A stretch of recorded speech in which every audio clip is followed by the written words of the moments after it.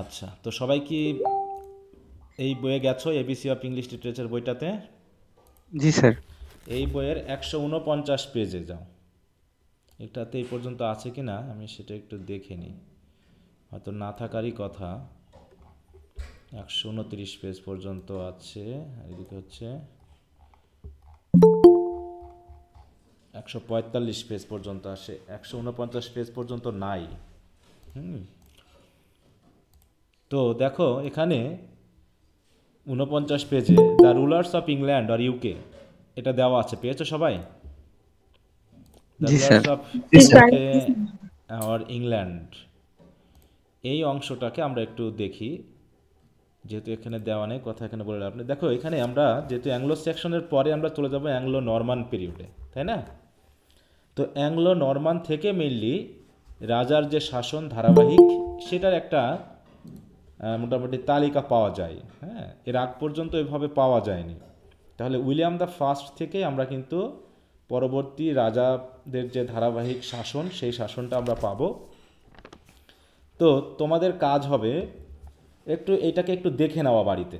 হ্যাঁ, মোটামুটি কিছু কিছু রাজার নাম আমি পরবর্তী বলবো যেগুলো তোমরা মুখস্থ করে ফেলবে যে এটা এটা শাসনকাল কোন সময় ছিল। কিন্তু আপাতত তোমরা একটু দেখে নিবে এই জায়গাটা। একদম modern Elizabethan age, Elizabeth the second, উনি তো মারা গেছেন তাই না? এই যে স্যার পেজ নাম্বার কত? পেজ হচ্ছে 149। হ্যাঁ, আচ্ছা আমি এখানে একটু লিখছি।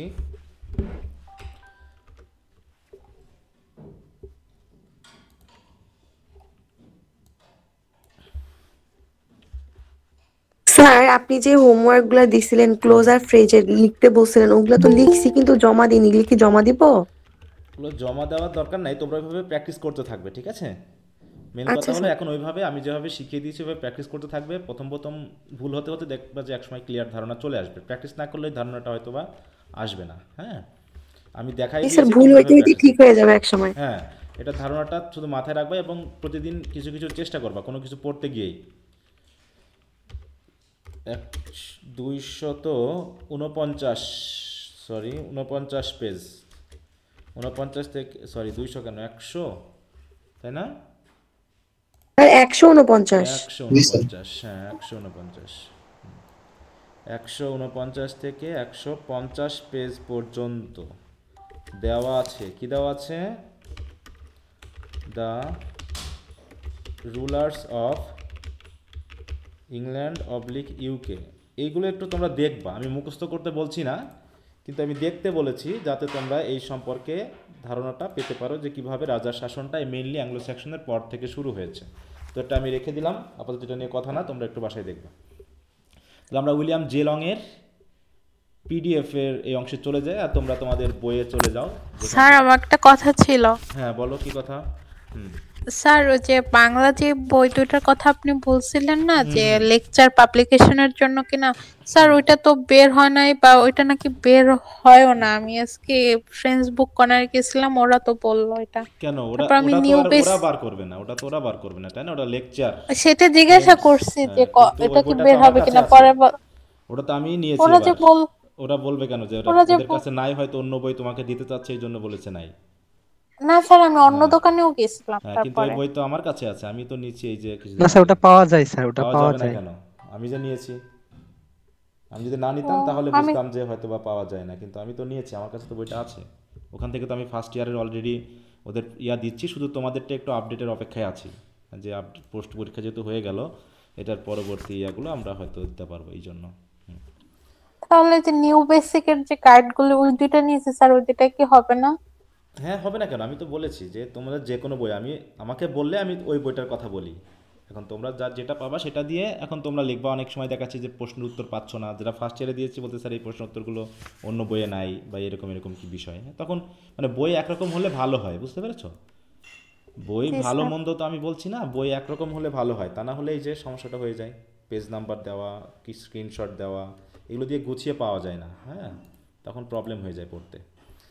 তো ঠিক আছে, সমস্যা নেই, যার যেটা পাওয়া যায় সেটা আপাতত নেবা, আর না হলে একটু ধৈর্য ধরতে হবে। আমি ওই জন্য অপেক্ষায় আছি, হয়তো কিছুদিনের মধ্যে বের হলে আমি ওটা দিয়ে দিব, তোমাদেরকে দিতে থাকবো আর কি।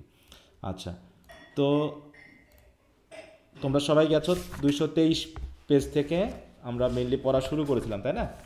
আমরা ইনার লাইফ পড়েছি তো নাকি, কিছুটা লাইফ, ইনার লাইফ এগুলো পড়েছি না?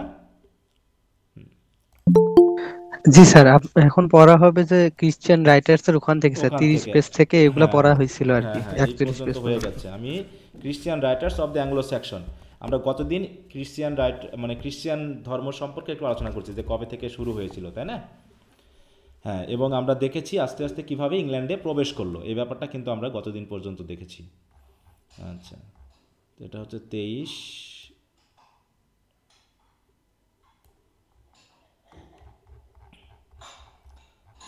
আর এখানকার অনেক কিছুই তোমাদেরকে একটু পড়তে হবে, ঠিক আছে? আমি হয়তো শুধু ধারণা দিয়ে দিচ্ছি, তোমরা একটু রিডিং দিলে অনেকখানি ধারণা পাবে, তবে অনেক কিছুই বুঝবে না, যা বুঝবে না তা নিয়ে টেনশন করার কোনো কারণ নেই। যতটুকু ধারণা নিবে একটা ধারাবাহিক আলোচনা হলেই তোমাদের জন্য সহজ হয়ে যাবে। আচ্ছা, তো আমরা এইটুকু মনে হয় পড়েছিলাম গতদিন, তাই না? ক্রিশ্চিয়ান রাইটারের এই প্রথম অংশটুকু পড়েছিলাম তো,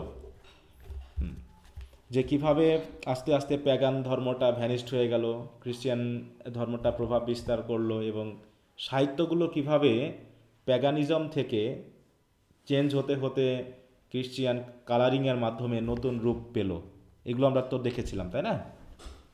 তারপরে আমরা দেখেছিলাম যে ইংল্যান্ডে ক্রিশ্চিয়ান যে ধর্ম, এর ধর্মের যে প্রভাবটা প্রধানত দুইটা জায়গা থেকে এসেছে, তাই না? বলতে পারবা কোন কোন জায়গা থেকে এসেছে প্রভাবটা, নাকি একটু পড়ানো হয়নি? এইটা আমরা কি পড়েছিলাম একটু বলো তো, আমাকে ক্লিয়ার করো। রোম থেকে অগাস্টান এবং হ্যাঁ, আয়ারল্যান্ড আইডা থেকে, আয়ারল্যান্ড থেকে, তাই না? হ্যাঁ, যেখানে আমরা পড়েছিলাম যে একটা হচ্ছে রোম থেকে এসেছে, যে two great schools of Christian influence came into England, তাই না? দুইটা, এর ভিতরে এইটা আসার কারণে কি হলো, অ্যাংলো স্যাক্সনদের মধ্যে যে ছোটোখাটো বিষয় নিয়ে রাজ্য নিয়ে মারামারি ছিল সেগুলো আস্তে আস্তে কমতে থাকলো। আর এটা এসেছিল, ফার্স্ট এসেছিল কোথা থেকে দেখো, অগাস্টাইন, রোমের হ্যাঁ, যেটা হচ্ছে রোম থেকে। আর দ্বিতীয়টা এসেছে কোথা থেকে, দ্য আদার, মানে সেকেন্ডটা এসেছে আয়ারল্যান্ড। এইল্যান্ড, তাই তো, কেম ফ্রম আয়ারল্যান্ড। এই জায়গা থেকে প্রভাবগুলো মেনলি আসা শুরু করছে।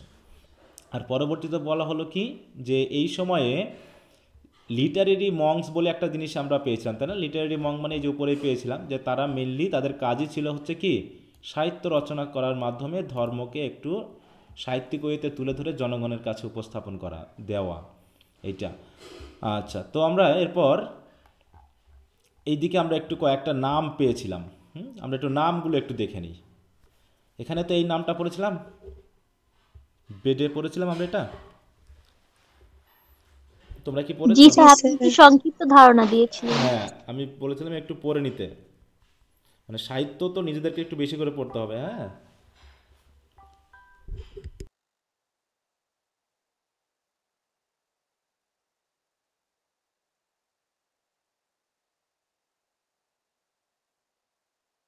একটু অপেক্ষা করো, হ্যাঁ, কয়েক সেকেন্ড।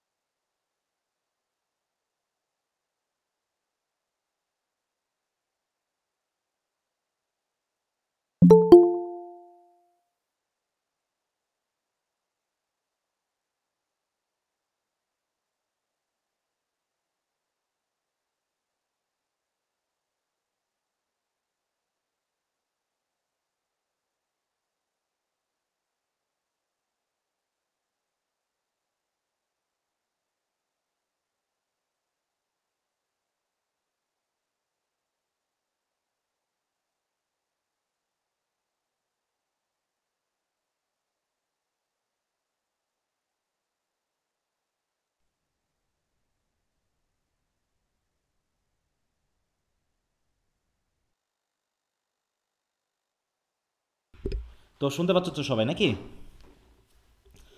জি স্যার। আচ্ছা, তো প্রথমেই যেহেতু আমরা এখানে কয়েকটি নাম পেয়েছি, বিশেষ করে থ্রি গ্রেটেস্ট নেমস আর এই নামগুলোর উচ্চারণ নিয়ে আমাদের একটু প্রবলেম আছে।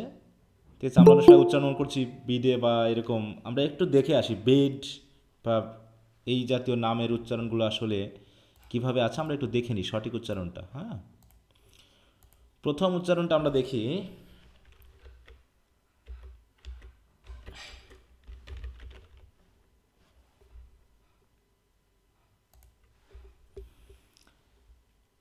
তোমরা তো আবার শুনতে পাবে কিনা, এটা রাইটিংয়ের মাধ্যমে দেওয়া আছে কিনা। হাউ টু প্রোনাউন্স,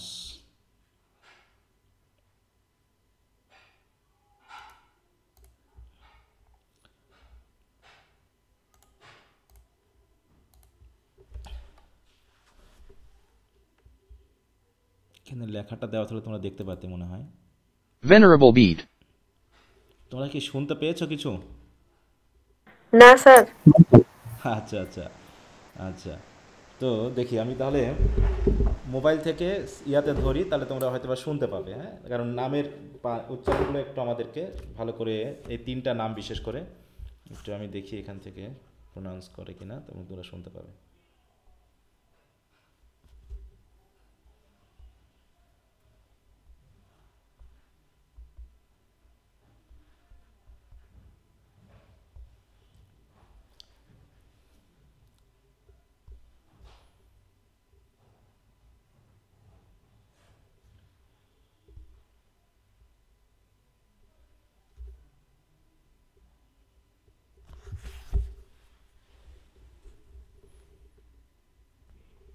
আসতে এত দেরি লাগছে।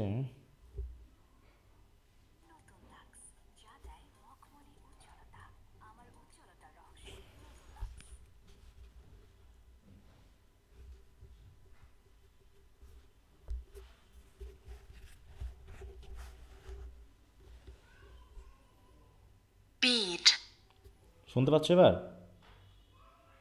হ্যাঁ স্যার। জি স্যার। পিড, ঠিক আছে তো? জি স্যার। BEDE, বিড। হ্যাঁ, আচ্ছা, তারপরে হচ্ছে আর একটা দেখো, আচ্ছা এটা কেটে দিলাম, কি ব্যাপার।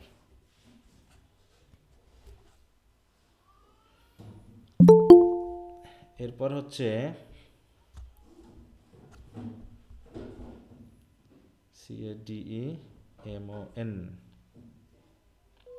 কেইটবান অ্যান্ড কিনাও, দেখি কি বলে।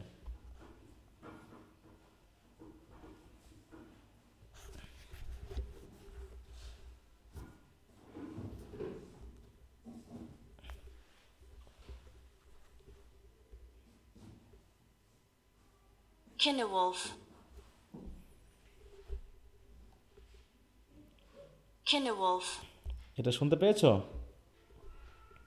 জি স্যার। হ্যাঁ, তাহলে আমরা পেয়েছি এটা হচ্ছে কি BEDE, উচ্চারণ কি হবে? বিট। বিড। বিড। আর এটা CYNE, কাইনি হবে না কিনেও? কেনিউলফ। কিনেও, কেনিউলফ। তাই না? দেখি তারপরেরটা কি বলে। চলে গেল।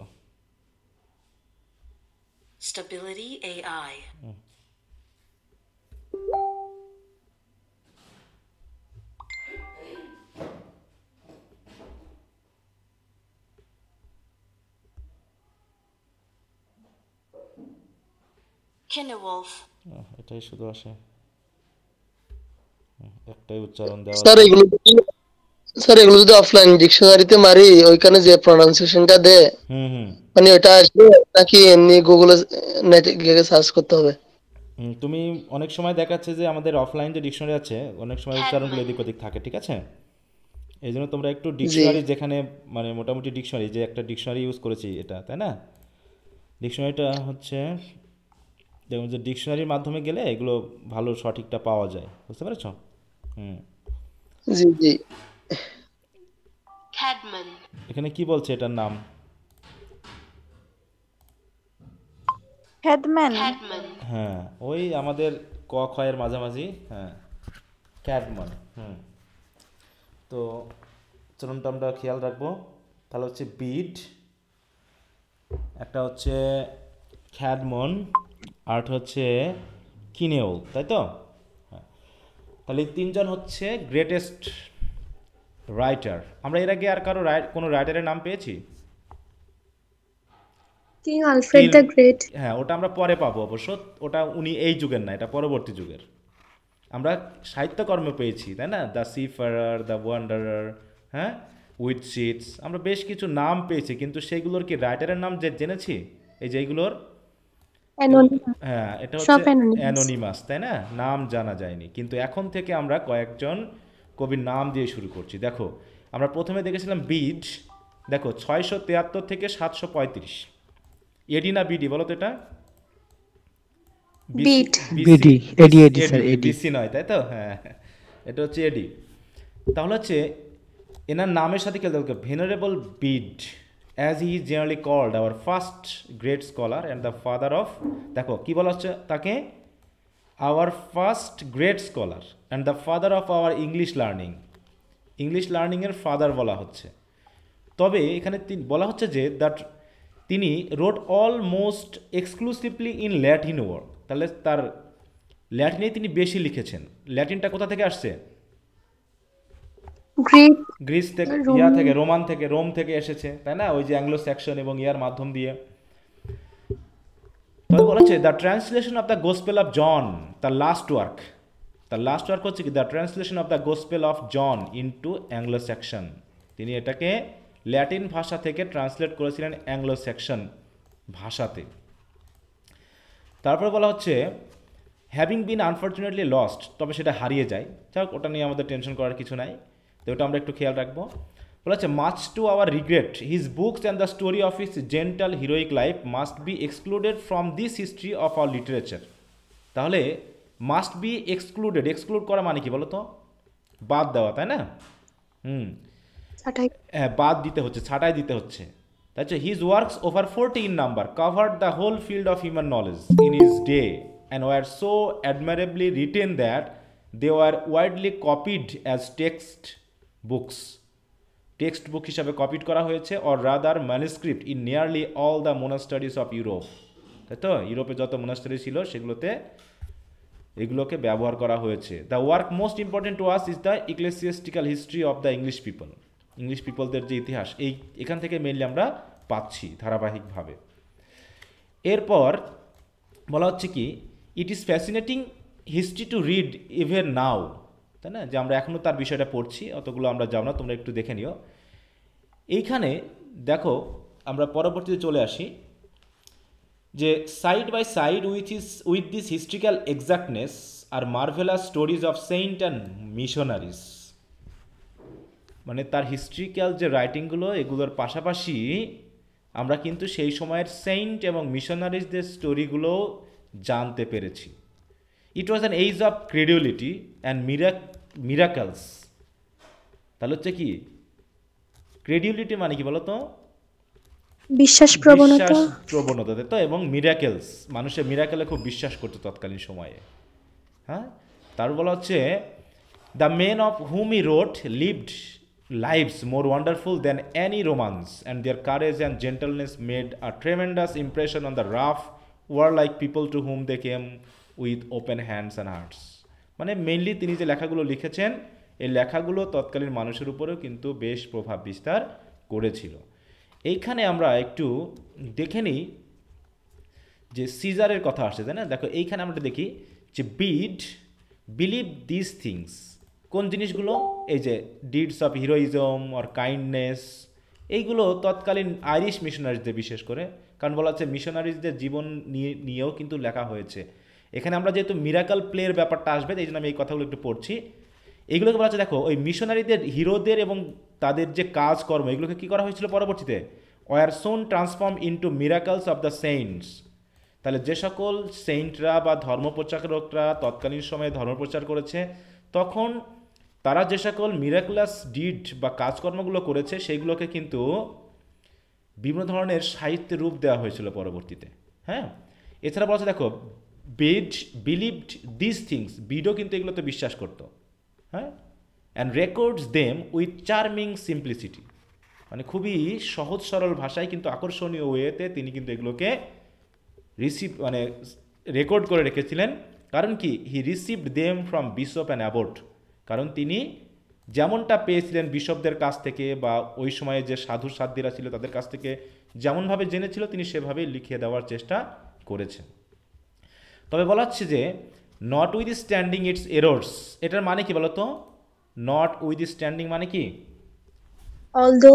হ্যাঁ, অলদো সত্ত্বেও, তাই তো, ইনস্পাইট অফ, হ্যাঁ ইনস্পাইট অফ সত্ত্বেও it's errors with O to this work nearly all our knowledge of the 8th century of our history following the landing of caesar in Britain. তাহলে সিজার এসেছিল, land করেছিল। Caesar কোথাকার ছিল বলো তো? Caesar, Rome. হ্যাঁ Rome সাম্রাজ্যের, তাই তো, তিনি আসার সময়ে। তা এই হচ্ছে সিজারের আসার আগ পর্যন্ত যে ইতিহাস, সেই ইতিহাসগুলো আমরা এই বিডের কাছ থেকে পাচ্ছি। তার মানে তিনি একজন ওই ইতিহাসবিদও ছিলেন এবং ইংল্যান্ড সমাজের তৎকালীন সময়ে বিশেষ করে দেখো ইক্লেসিয়াস্টিক্যাল হিস্ট্রি, ইক্লেসিয়াস্টিক্যাল মানে কি বলো তো? এটা হচ্ছে মানে হচ্ছে ধর্মীয়, ধর্মতাত্ত্বিক, তাই তো, ধর্মতাত্ত্বিক যে ইতিহাস সেইগুলোকে বলা হচ্ছে ইক্লেসিয়াস্টিক্যাল হিস্ট্রি, মানে ধর্ম কিভাবে পরিবর্তন হয়ে কোথায় গেল, কিভাবে আসলো ইত্যাদি ইত্যাদি। আচ্ছা, এরপর বলা হচ্ছে দেখো ক্যাডমন 17th century, এখানে লেখা হয়েছে কি 17th century। দেখো এর পাশে আমরা সালটা পেয়েছি, তাই না? কিন্তু দুর্ভাগ্যবশত যে ক্যাডমনের সালটা আমরা পাইনি, আর ক্যাডমনের সালটা যেহেতু পাইনি তাই শুধু লিখে রাখছে 17th century। 17th century মানে কত সাল থেকে কত সাল? 601 থেকে না না, 7th century, তাই তো, আমি ভুল বলেছি, 7th century, হ্যাঁ 601 থেকে 700 সাল পর্যন্ত, তাই না? এইবার দেখো কয় পর্যন্ত? হ্যাঁ 700 পর্যন্ত, 601 থেকে 700 সাল পর্যন্ত, 100 বছর। এবার দেখো ক্যাডমন সম্পর্কে আমরা জানছি যে তিনি কি ছিলেন, তিনি ছিলেন কি, এইখানে দেখো we him the master of haven. হিম মানে কি বলো তো? HYMN, হিম মানে প্রেজ সং, প্রেজফুল সং, তো যে হচ্ছে যে গীতি কবিতাগুলো যেগুলো গডের প্রশংসায় করা হয়ে থাকে। নাও উই, তাই বলছে নাও must we him the master of haven, the mighty of the maker, the deeds of the father, the thought of his heart, he Lord everlasting establish of old, the source of all wonders. এটা লিখেছেন, তাই তো, এই ক্যাডমনের লেখা থেকে। বলছে যে life of ক্যাডমনে আমরা চলে আসি, যে বলছে what little we know of ক্যাডমন the Anglo-Saxon Milton. এটা আমরা খেয়াল করবো, গতদিন আমরা হয়তো একটু দেখেছিলাম, অ্যাংলো-স্যাক্সন মিল্টন বলা হচ্ছে। As he is properly called, he is taken from beads account. তাহলে এই যে ক্যাডমনের যে লাইফ, এই লাইফ সম্পর্কে আমরা কোথা থেকে জানছি? এই বিডের যে ওই যে হিস্ট্রি, তাই তো, হ্যাঁ অ্যাকাউন্ট মানে বিবরণ, তাই তো, হিসাব, মানে এখানে বলবো হিসাব নয়, বিবরণ থেকে আমরা জানছি যে বিড যেহেতু একজন ইতিহাসবিদ ছিলেন, তিনি ইতিহাস রচনা করেছেন হিস্ট্রি সম্পর্কে এবং বিশেষ করে ধর্মীয় হিস্ট্রি সম্পর্কে, সেই থেকে আমরা বিড এর বিষয়টাও, মানে এই ক্যাডমনের বিষয়টা তার কাছ থেকে জানছি। তো তার কাছ থেকে যতটুকু জানা হয়েছে ততটুকু এখানে লেখা হয়েছে। দেখো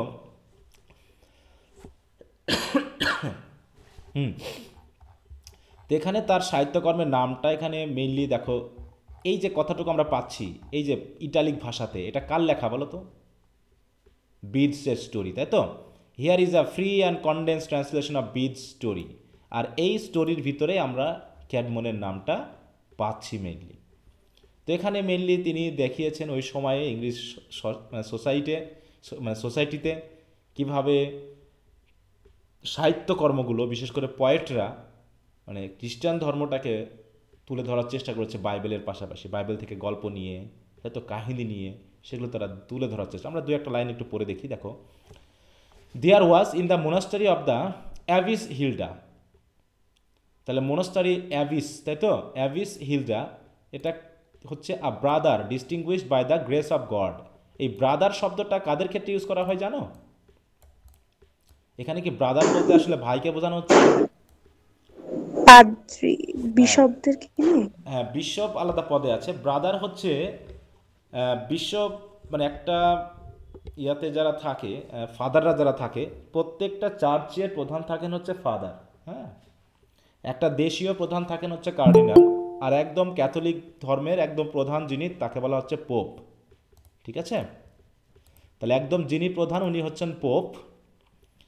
তারপরে হচ্ছে দেশীয় প্রধানকে বলা হচ্ছে কার্ডিনাল, বিশপ, এবং প্রত্যেকটা চার্চের প্রধানকে বলা হচ্ছে ফাদার। আর ফাদারদের আন্ডারে থাকে হচ্ছে সিস্টার এবং ব্রাদার। ঠিক আছে, তো এরকমভাবে দেখা যাচ্ছে যে যারা হচ্ছে ছেলে থাকে তাদেরকে আমরা বলছি ব্রাদার, আর যারা মেয়ে থাকে তারা হচ্ছে সিস্টার। এইভাবে নাম মানে স্টেপ আর কি। তা এই অ্যাবিস হিলডা ছিলেন একজন ব্রাদার, যার অধীনে ছিল একটা মোনাস্টারি। দেয়ার ওয়াজ আ brother distinguished by the grace of god. তাহলে distinguished by the grace of god এই শব্দটা দিয়ে কী বোঝানো হচ্ছে? যে ব্রাদার, যে ব্যক্তিটার উপর গডের একটা কী ছিল, বিশেষ একটা সহানুভূতি ছিল বা করুণা ছিল বা আশীর্বাদ ছিল। For that he could make poems treating of goodness and religion. তাহলে গডের আশীর্বাদ তার উপর এত পরিমাণ ছিল যে গুডনেস এবং রিলিজিয়ন নিয়ে তিনি কবিতা পর্যন্ত লিখতে পারতেন। কার কথা বলা হচ্ছে এই জায়গায় বলো তো? এই অ্যাবিস হিলডার সম্পর্কে, তাই না? হ্যাঁ। What ever was translated to him, for he could not read, of sacred scripture he shortly reproduce in poetic form of great sweetness and beauty. দেখো, what ever was translated to him মানে Abyss হিলডার কাছে। তাহলে Abyss হিলডার যেহেতু Latin পড়তে পারতো না, সেই হিসাবে তার কাছে এই স্যাক্রেড স্ক্রিপচার বা বাইবেলের যতটুকু অংশ তার কাছে ট্রান্সলেট করে শোনানো হয়েছে, সেগুলোকেই হি shortly রিপ্রোডিউসড in poetic form of great sweetness and beauty, সেগুলোকেই তিনি কাব্যিক ভাষায় রূপ দিয়েছিলেন অ্যাবিস হিলডার। তো এই ইতিহাসটা কে বলছে বলো তো? বিড নাকি? এই যে এই ইতিহাসটা কে বলছে এখানে? এই যে দেখো, বিড স্টোরি থেকে আমরা জানতে পেরেছি অ্যাবিস হিলডার সম্পর্কে। হ্যাঁ, আর এই অ্যাবিস হিলডার কে ছিল সেই কথা কিন্তু এখানে একটু বলা হয়েছে। বলছে none of all the English poets could equal হিম, মানে ওই সময়ে যত ইংলিশ পোয়েট ছিল তার সমান কেউ ছিল না। For he learn not the art of song from main, নর স্যাং by the arts of main, rather did he receive all his poetry as a gift from god. বরং কবিতার ছন্দ বা কবিতা লেখার যে ক্ষমতা বা দক্ষতা, সেটা সে গডের কাছ থেকে যেন পেয়েছিল। For this reason he did never compose poetry of vein or worldly kind. তাহলে এই যে অ্যাবিস হিলডার লেখা কবিতাগুলো কি জাগতিকতা সম্পর্কে?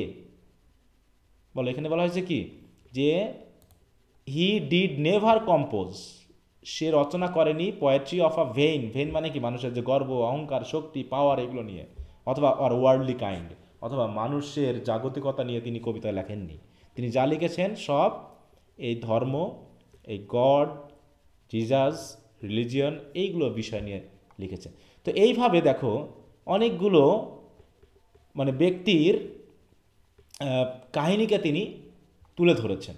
হ্যাঁ, তা এরকমভাবে ক্যাডমন সম্পর্কেও কিন্তু তিনি তুলে ধরেছেন বিড। আর ওখান থেকে ক্যাডমন সম্পর্কে আমরা যতটুকু পাচ্ছি ততটুকুই এখানে একটু দেওয়া হয়েছে। হ্যাঁ, দেখো এই যে ক্যাডমনের কথা এখানে এসেছে নাকি? দেখো এখানে একটা কথোপকথন আছে, তোমরা একটু পড়ে নিও, একটু মনে হয় না দরকার আছে, জাস্ট আমি একটু ধারাবাহিকতা দেখালাম যে এইভাবে বর্ণনা করা হয়েছে ইক্লেসিয়াস্টিক্যাল হিস্ট্রি অফ রিলিজিয়ান। হ্যাঁ, ওইখানে এখানে ক্যাডমন্সের ওয়ার্ক সম্পর্কে আমরা একটু দেখেছিলাম গতদিন, যে the greatest work attributed two ক্যাডমন is the so called paraphrase. আমরা তো মানে রাইটিংয়ে প্যারাফ্রেজ পড়ে এসেছি, তাই না? প্যারাফ্রেজ কি জিনিস বলো তো? What is paraphrasing? স্যার মূল ভাব রেখে শব্দের মাধ্যমে চেঞ্জ করা। হ্যাঁ, মানে কোনো একটা রাইটিংয়ের, তাই তো, মূল ভাবটাকে অরক্ষিত রেখে তার শব্দগত বা সেন্টেন্সগত বিশ্লেষণ। হ্যাঁ, না বিশ্লেষণ বলা যাবে না, বিশ্লেষণটা আলাদা জিনিস। হ্যাঁ, প্যারাফ্রেজিং মানে হচ্ছে তার ব্যাখ্যা। হ্যাঁ, এটা ব্যাখ্যাও ঠিক বলা যাবে না, ব্যাখ্যা বলা যাবে না।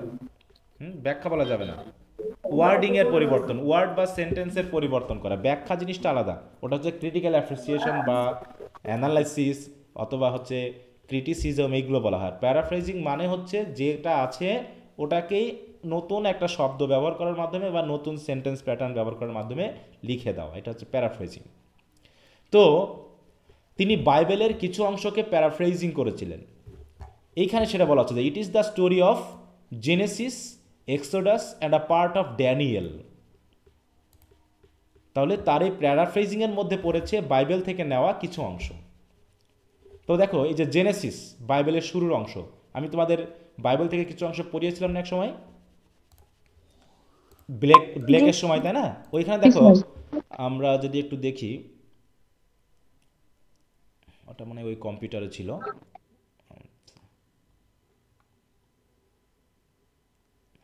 আচ্ছা, ওখানে আমরা একটু শুধু ইয়াটা দেখিয়ে আসি, সরি এখানে দরকার নেই। বাইবেলের যে ইয়ার লিস্টগুলো আছে সেটা আমরা একটু দেখি।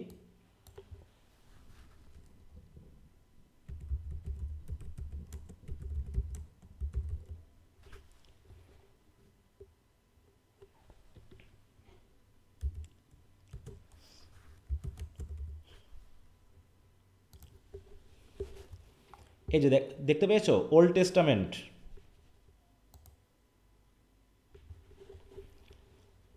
লিস্টিংয়ে একটু যদি দেখি, এখানে দেখো আছে দেওয়া, এটা হচ্ছে ওল্ড টেস্টামেন্টের নামগুলো একটু দেখো।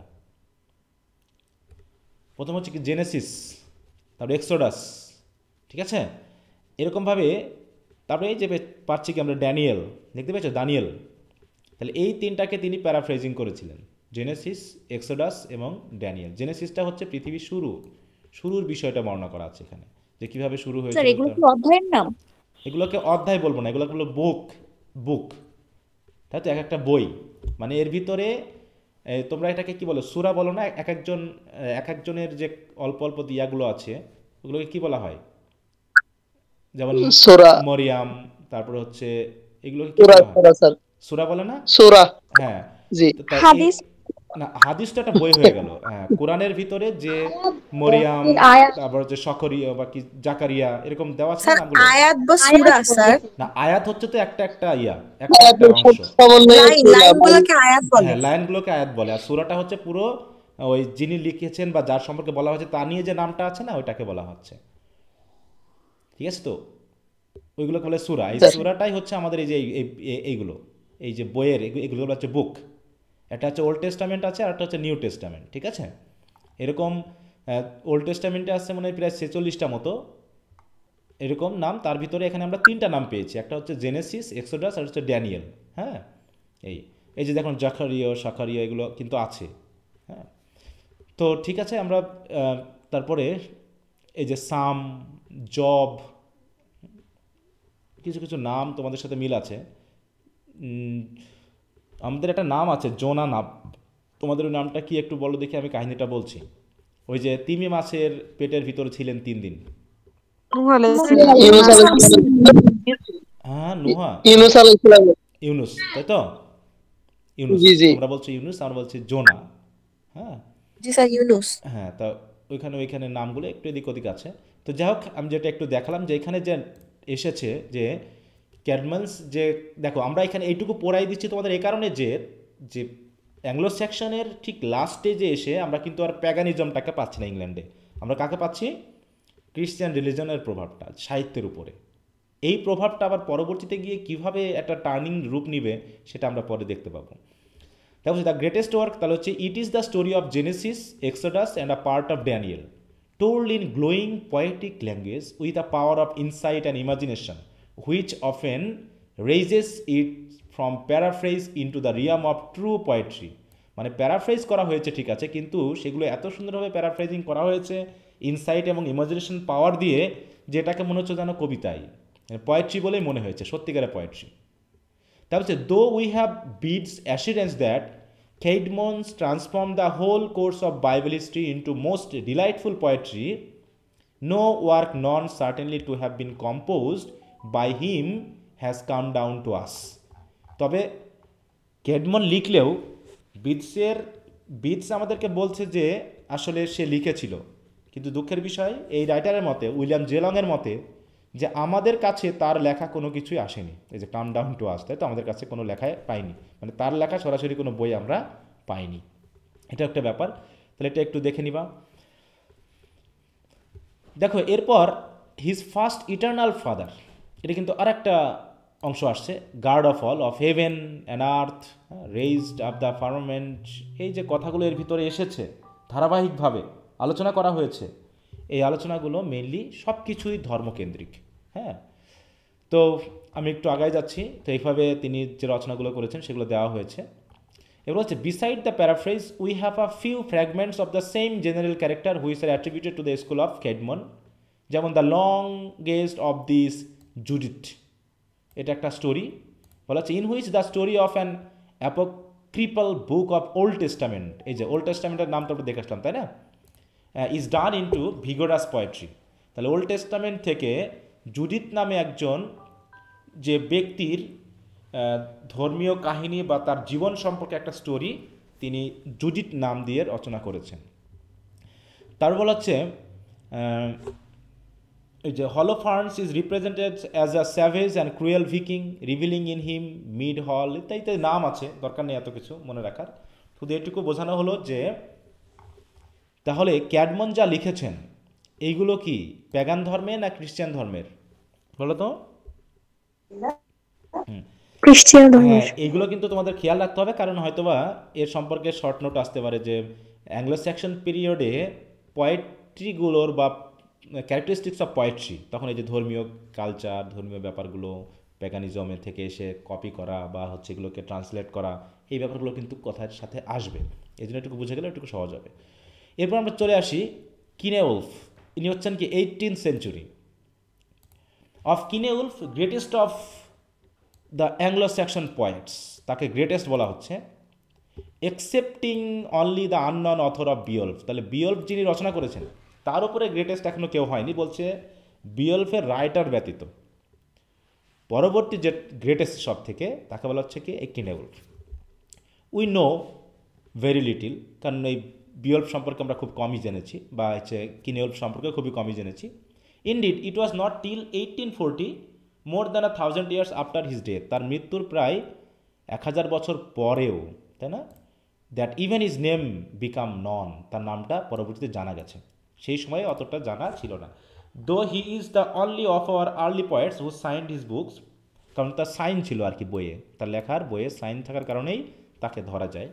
The name was never প্লেনলি written but woven in to the versus in the form of secret runes, suggesting a modern শ্যারেড but more difficult of interpretation, মানে তিনি সাইন করেছেন বিভিন্ন লাইন, মানে তার চিহ্ন আমরা পাচ্ছি, তার ওয়ার্কের ক্ষেত্রে তার যে নামগুলো আমরা পাচ্ছি, সেই হিসাবে তার নামটা মেনলি পাওয়া।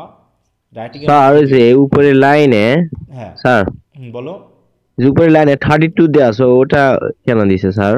এটা কিসের জন্য বলো তো, ওটাই বুঝতেছি না। কেউ বলতে পারবা? ফুটনোট। ফুটনোট আমরা রাইটিং এ কিন্তু পড়ে এসেছি, ফুটনোট কি জিনিস, তাই না? নিউমেরাল, ওই যে রেফারেন্সিং ছিল, তাই না? হ্যাঁ, নিউমেরাল সাইটেশন, এই যে এখানে দেখো ফুটনোট দেওয়া আছে না 32, এই যে যে তুমি হয়তো রাইটার মনে করছে যে তুমি হয়তো এই রুনস সম্পর্কে হয়তো নাও জানতে পারো এটা কী জিনিস, তখন তুমি এই নিচে গেলে দেখতে পাবে যে runes R primitive letters of the old Northern অ্যালফাবেটিয়ান in a few passage কিনেউলফ uses, এইগুলোকে ব্যবহার করতে সে লেখা। ও স্যার বুঝছি স্যার, ঠিক আছে তো এগুলো এরকম কোরআন দেখছি স্যার। আচ্ছা আচ্ছা, তো এগুলো হচ্ছে ফুটনোট। এবার হচ্ছে ওয়ার্কস অফ কিনেউলফ, তার কতগুলো লেখালেখি দেখো, এখানেও ধর্মীয় প্রভাব। হ্যাঁ, the only signed poems of কিনেউলফ are the Christ, দেখো ক্রাইস্ট নামে তিনি কবিতা লিখেছেন, জুলিয়ানা, তারপরে হচ্ছে the ফেটস of the apostle, apostle কারা বলো তো, অ্যাপোস্টল সম্পর্কে জানা আছে? সাহাবা, এরকম সরি বলো, সাহাবা, হ্যাঁ সাহাবাদেরকে সাহাবি বা এই জাতীয় জিনিস, তাই তো। অ্যাপোস্টল বিশ্বাসী, দেখো আমরা যদি একটু ছবি দেখি,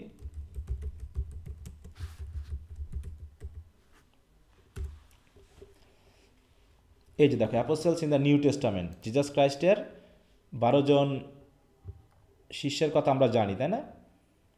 তাদেরকে একটা চিত্র দিয়ে এখানে দেখা যাচ্ছে, এটা হচ্ছে অ্যাপোস্টল। বিশেষ করে এই ছবিটা কিন্তু খুবই, এটা আমরা কি উইলিয়াম ব্লেকের সময় দেখেছিলাম?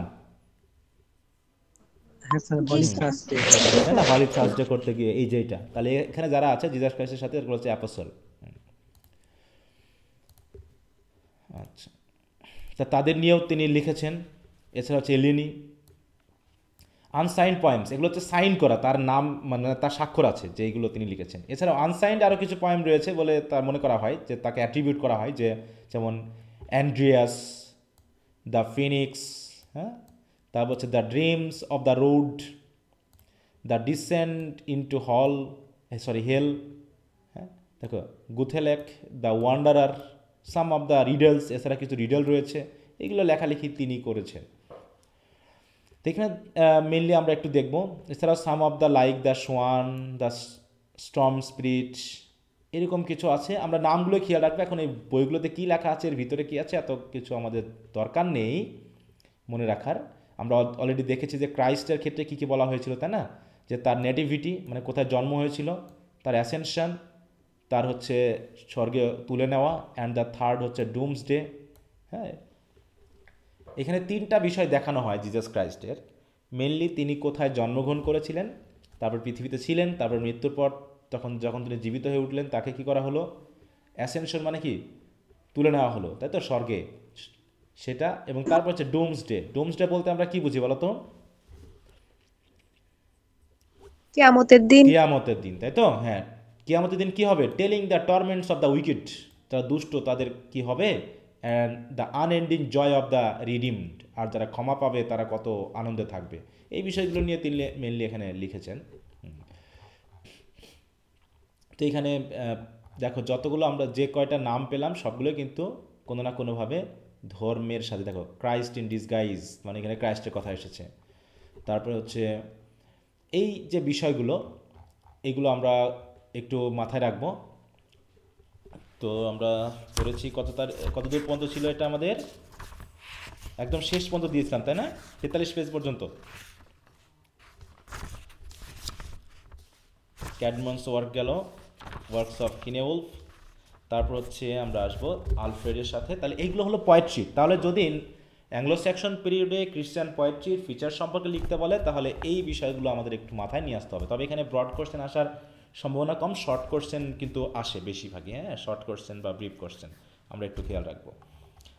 এরপর দেখা বলা হচ্ছে আমরা প্রথমেই পেয়েছিলাম এই যে আমরা যে নামগুলো পেলাম 3-4 জন রাইটারের, এরা মেনলি নর্দাম্ব্রিয়ান, তাই না, লিটারেচার বা এইখানে আমরা পেয়েছিলাম, তাই তো।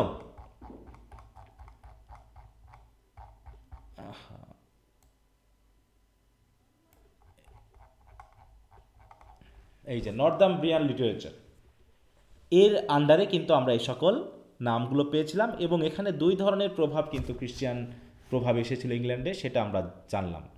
এখন এই নর্দাম্ব্রিয়ান কিভাবে আস্তে আস্তে তাদের যে ডিক্লাইন ঘটা সেটা ঘটে গেল, সেটা এবার আমরা এখানে দেখব। নরমান চলে এসেছে। স্যার, হ্যাঁ বলো। স্যার আজকেও সেম হচ্ছে কি লেখাটা আসছে। হ্যাঁ, শেষ হয়ে 10 যাবে। মিনিট পর অফ হয়ে যাবে। হ্যাঁ, অফ হয়ে যাবে, তোমরা পড়তে থাকো, অফ হয়ে গেলে আবার প্রবেশ করবা, হয়ে গেল কাহিনী। হ্যাঁ, এটা আমি একজন হাতে করেছি, এখন ওটা মানে প্রিমিয়াম ভার্সনটা না কেনা পর্যন্ত এই সমস্যাটা থেকে যাবে, ওটা একটু নিতে হবে, কথা বলা হয়েছে। হ্যাঁ, তাহলে এখানে আমরা এবার নর্দাম্ব্রিয়ান লিটারেচার যে ডিক্লাইন সেটা আমরা একটু দেখে নিই। ডিক্লাইন মানে কি বলো তো? হ্রাস পাওয়া, হ্যাঁ, মানে হারিয়ে যাওয়া। ক্ষমতা হারিয়ে যাওয়া, নাকি আস্তে আস্তে কমে যাওয়ার হ্যাঁ। অবস্থা। তারপর হচ্ছে the same Northern energy which had build up learning and literature so rapidly in নর্দাম্ব্রিয়া was instrumental in pulling it down again. তাহলে যে প্রভাবটা তাকে উত্থান করেছিল সেই প্রভাবেই তার এন্ড হলো। Toward the end of the century in which কিনেউল lived, the Dan sweep down on the English coast. দেখো একটা নতুন জাতি আসলো, ঠিক আছে তো, ডেইনস।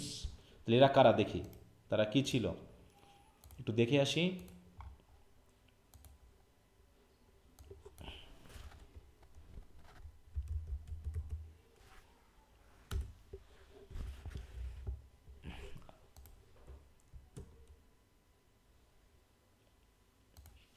আছে কিনা, এই যে দেখতে পেয়েছ,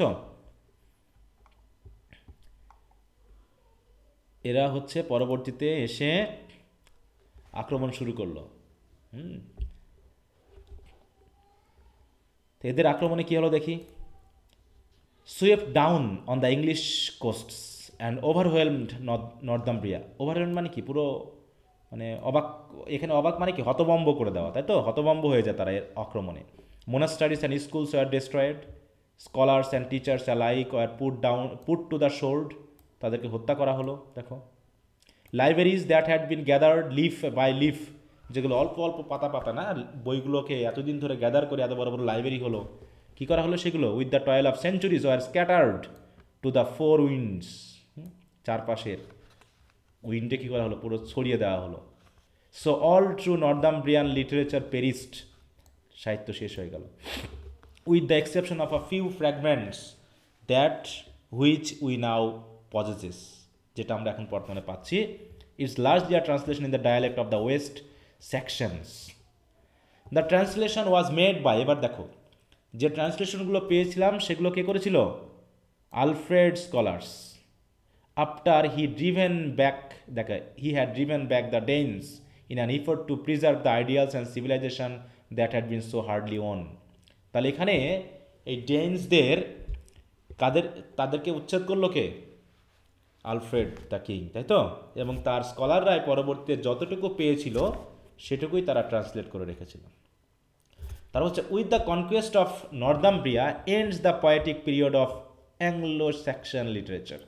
তাহলে কনকোয়েস্ট যখন হয়ে গেল, নর্দাম্ব্রিয়াকে যখন আবার জয় করে ফেললো, তখন অ্যাংলো স্যাকসন সাহিত্য শেষ, নতুন যুগ শুরু হলো। আর এই যুগটা শুরু হলো কিন্তু with Alfred the great of Wessex hour pros literature makes a beginning. তাহলে প্রোজ লিটারেচার কখন শুরু হলো, অ্যাংলো স্যাকসন পিরিয়ডের শেষে এসে, নাকি? তাহলে এতদিন আমরা যা পেয়েছি সব কি ছিল, পোয়েট্রি। তাহলে এই পর্যন্ত আমরা অনেকগুলো নাম পেয়েছি, আমরা পোয়েম বা হচ্ছে এপিকের নাম পেয়েছি, এর সাথে সাথে কিছু পোয়েটসেরও নাম পেয়েছি। এই যে মেইন যে নামগুলো, এইগুলো মনে রাখলেই চলবে। এইগুলোই দেখা যাচ্ছে অনেকে মনে রাখে না, বা এগুলো পড়েও না পড়ার কারণে দেখা যাচ্ছে সহজ কোশ্চেন কিন্তু কঠিন কখন হবে বলো তো।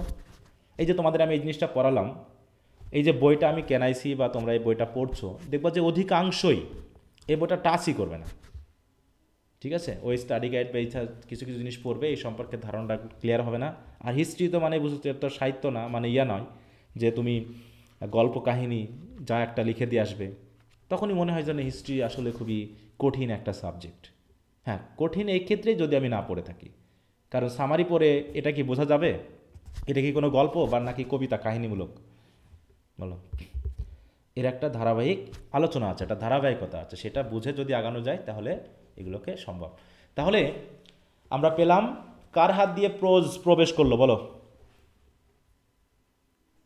King আলফ্রেডের।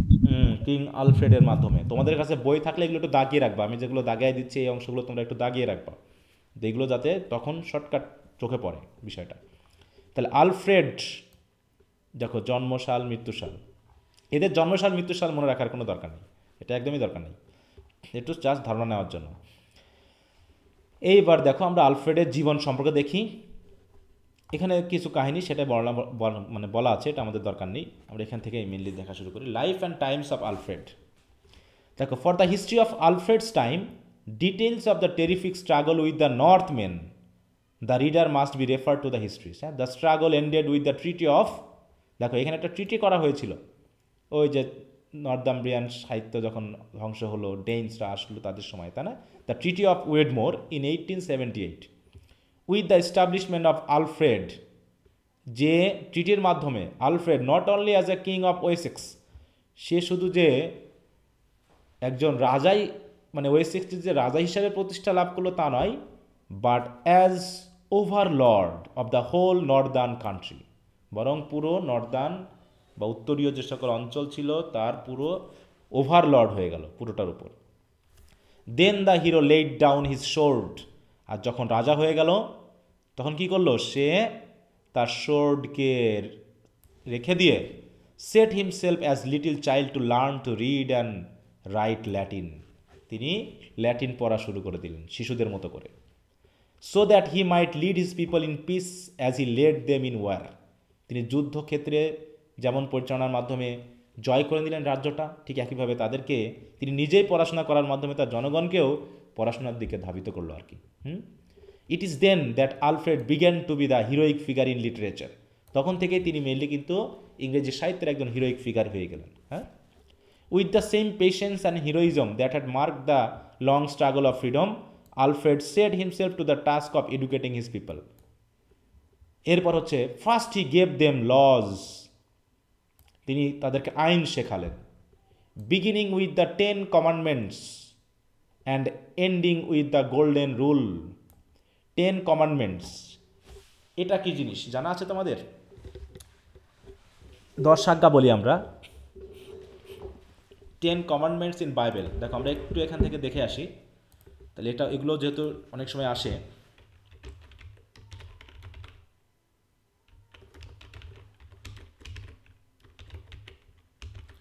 Ten commandments of Bible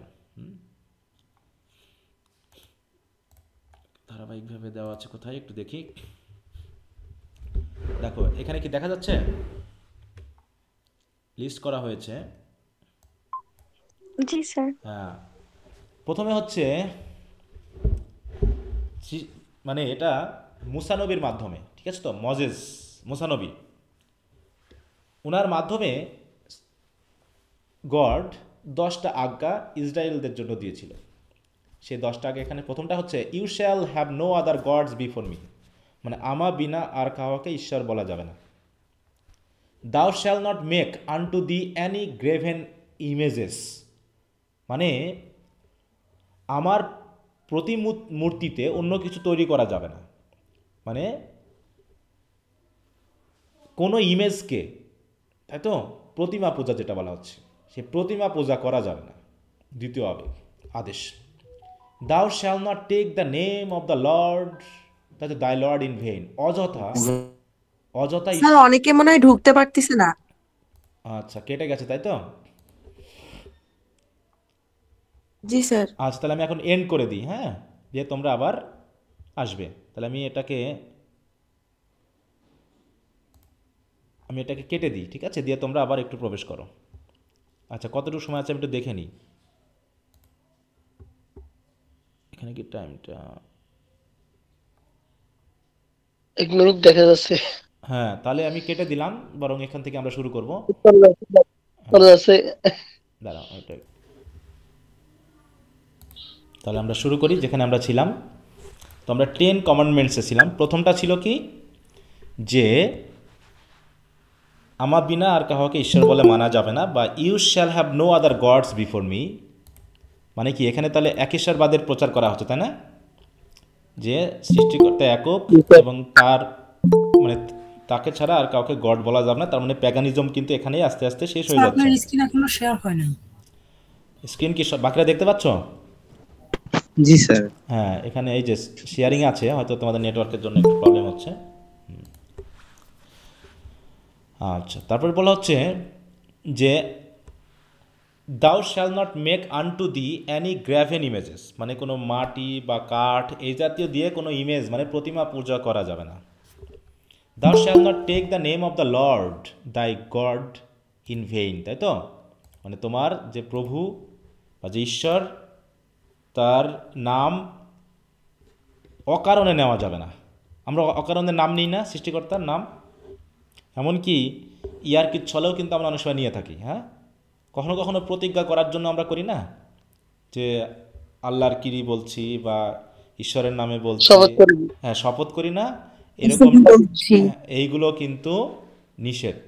অকারণে নাম নেওয়া যাবে না, একমাত্র শ্রদ্ধা ভক্তি সহকারে নিতে পারলে নেওয়া যাবে, অন্যথায় অকারণে যেন আমার নাম নেওয়া না হয়।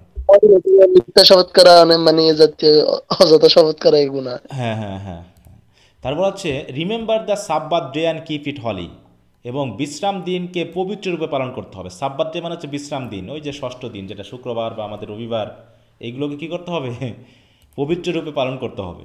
কিন্তু আমরা তো ওইভাবে করি না, এখন কাজ, সবসময় কাজ থাকে। Honour your father and mother, পিতামাতাকে সম্মান করবে। দাউ শ্যাল নট কিল, নরহত্যা করবে না। দাউ শ্যাল নট কমিট অ্যাডাল্টারি, ব্যভিচার করবে না। দাউ শ্যাল নট স্টিল, চুরি করবে না। ঠিক আছে, তো কয়টা হলো এখানে? 1 2 3 4 5 6 7 8, আর এখানে হয়তো 3টা দেওয়া আছে। অন্যের বস্তুতে লোভ করবে না, এখানে এবার বিস্তারিত বর্ণনা করা আছে তো। তাহলে হচ্ছে দেখো, দাও শ্যাল নট স্টিন, দাও shall not bear false witness, মিথ্যা সাক্ষ্য দিবে না, অন্যের নামে মিথ্যা সাক্ষ্য দিবে না। ইউ শ্যাল নট কভেট, মানে লোভ করবে না, অন্যের বস্তুতে লোভ করবে না। তো এই হচ্ছে যে 10টা আজ্ঞা মুসা নবীর মাধ্যমে বা মজেজের মাধ্যমে তিনি ইসরায়েল যে জাতি ছিল এখন যারা ইহুদি, এই যে দেখো মজেস, হ্যাঁ দেখো Moses then lead to them to Mount সেনাই। মাউন্ট সেনাই, সেনাই পর্বত নামে একটা পর্বত ছিল যেখানে god gave Moses the 10 commandments, 10 আজ্ঞা দিয়েছিল, ঠিক আছে। তো as well as the other loss, sorry বলো। তুর পর্বত বলে যায় কেন স্যার? হ্যাঁ হ্যাঁ, তোমাদের ভাষাতে এখন যাই না তো কি বলা আছে সেরকম, আমরা একটু দেখে আসি সেনাই পর্বতটা। না স্যার, হ্যাঁ আমি স্যার এখানে তুর পর্বত এবং সিনাই পর্বত দুইটাই পর্বতের নামই আছে আছে, তাই না? হ্যাঁ জি। হ্যাঁ, এখন আমি ঠিক তোমাদের ইয়ে থেকে জানি না তো ওই জন্য বললাম, আমার জানা নেই যেহেতু। আমরা একটু SAINI আমরা একটু দেখি পর্বতটা কোথায় অবস্থিত। স্যার এই ভার্সটা আমার মুখস্থ আছে স্যার, ওয়াতুর, জি জি ভালো তো।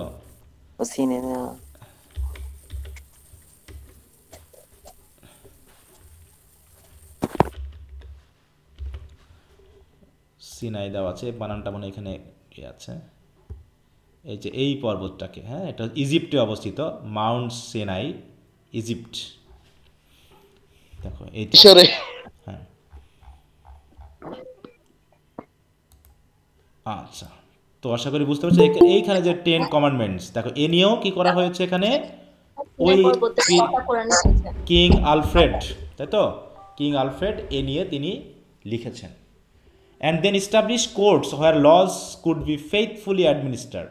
Safe from the Danes by land, he created a navy. তিনি নেভি তৈরি করেন, হ্যাঁ, almost the first of the English ফ্লিটস, এটা মনে হয় প্রথম নেভি ছিল ইংল্যান্ডের। To drive them from the coast, যাতে এই ডেন্সদেরকে তিনি এই সমুদ্র উপত্যকা থেকে দূর করতে পারেন। তারপরে তিনি আরও কী কী করেছিলেন দেখো, he sent to Europe for scholars and teachers. তারপর সেট দেম ওভার স্কুল, তিনি স্কুল তৈরি করলেন, এস্টাবলিশ করলেন। এইভাবে মেনলিভাবে ল্যাটিন শেখা পড়া এগুলো শুরু হলো, বিভিন্ন ভাষা শেখানো হলো, এবং বলা হচ্ছে second of translating in English. তারপরে তিনি আবার ওইগুলোকে ইংরেজিতে ট্রান্সলেট করা শুরু করলেন, কারণ যদি ল্যাটিন না জানে তাহলে তো ল্যাটিন না জেনে না পড়ে তার ওইগুলোকে ট্রান্সলেট করা যাবে না, তাই না? এইভাবে তিনি এগুলো করেছিলেন। তো এগুলো আমরা একটু দেখে নিব। এছাড়া বলা হচ্ছে দেখো, every poor scholar was honoured at his court, তাই তো, হতভাগ্য যারা ছিল তাদেরকে তিনি কোর্টে নিয়ে এসে সম্মান জানালেন, যারা দরিদ্র ছিল। তারপর যাতে কি হয়, ট্রান্সলেশন এবং শিক্ষাটা আরও বেশি মানে কী বল দ্রুত আসে তার রাজ্যে।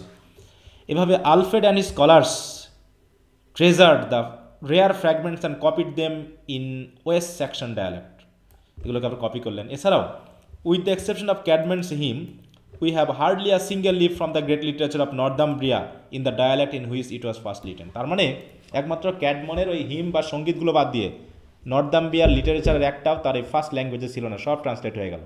কে ট্রান্সলেট করলো? কিং আলফ্রেড, তাই না? এছাড়াও দেখো ওয়ার্কস অফ কিং আলফ্রেড,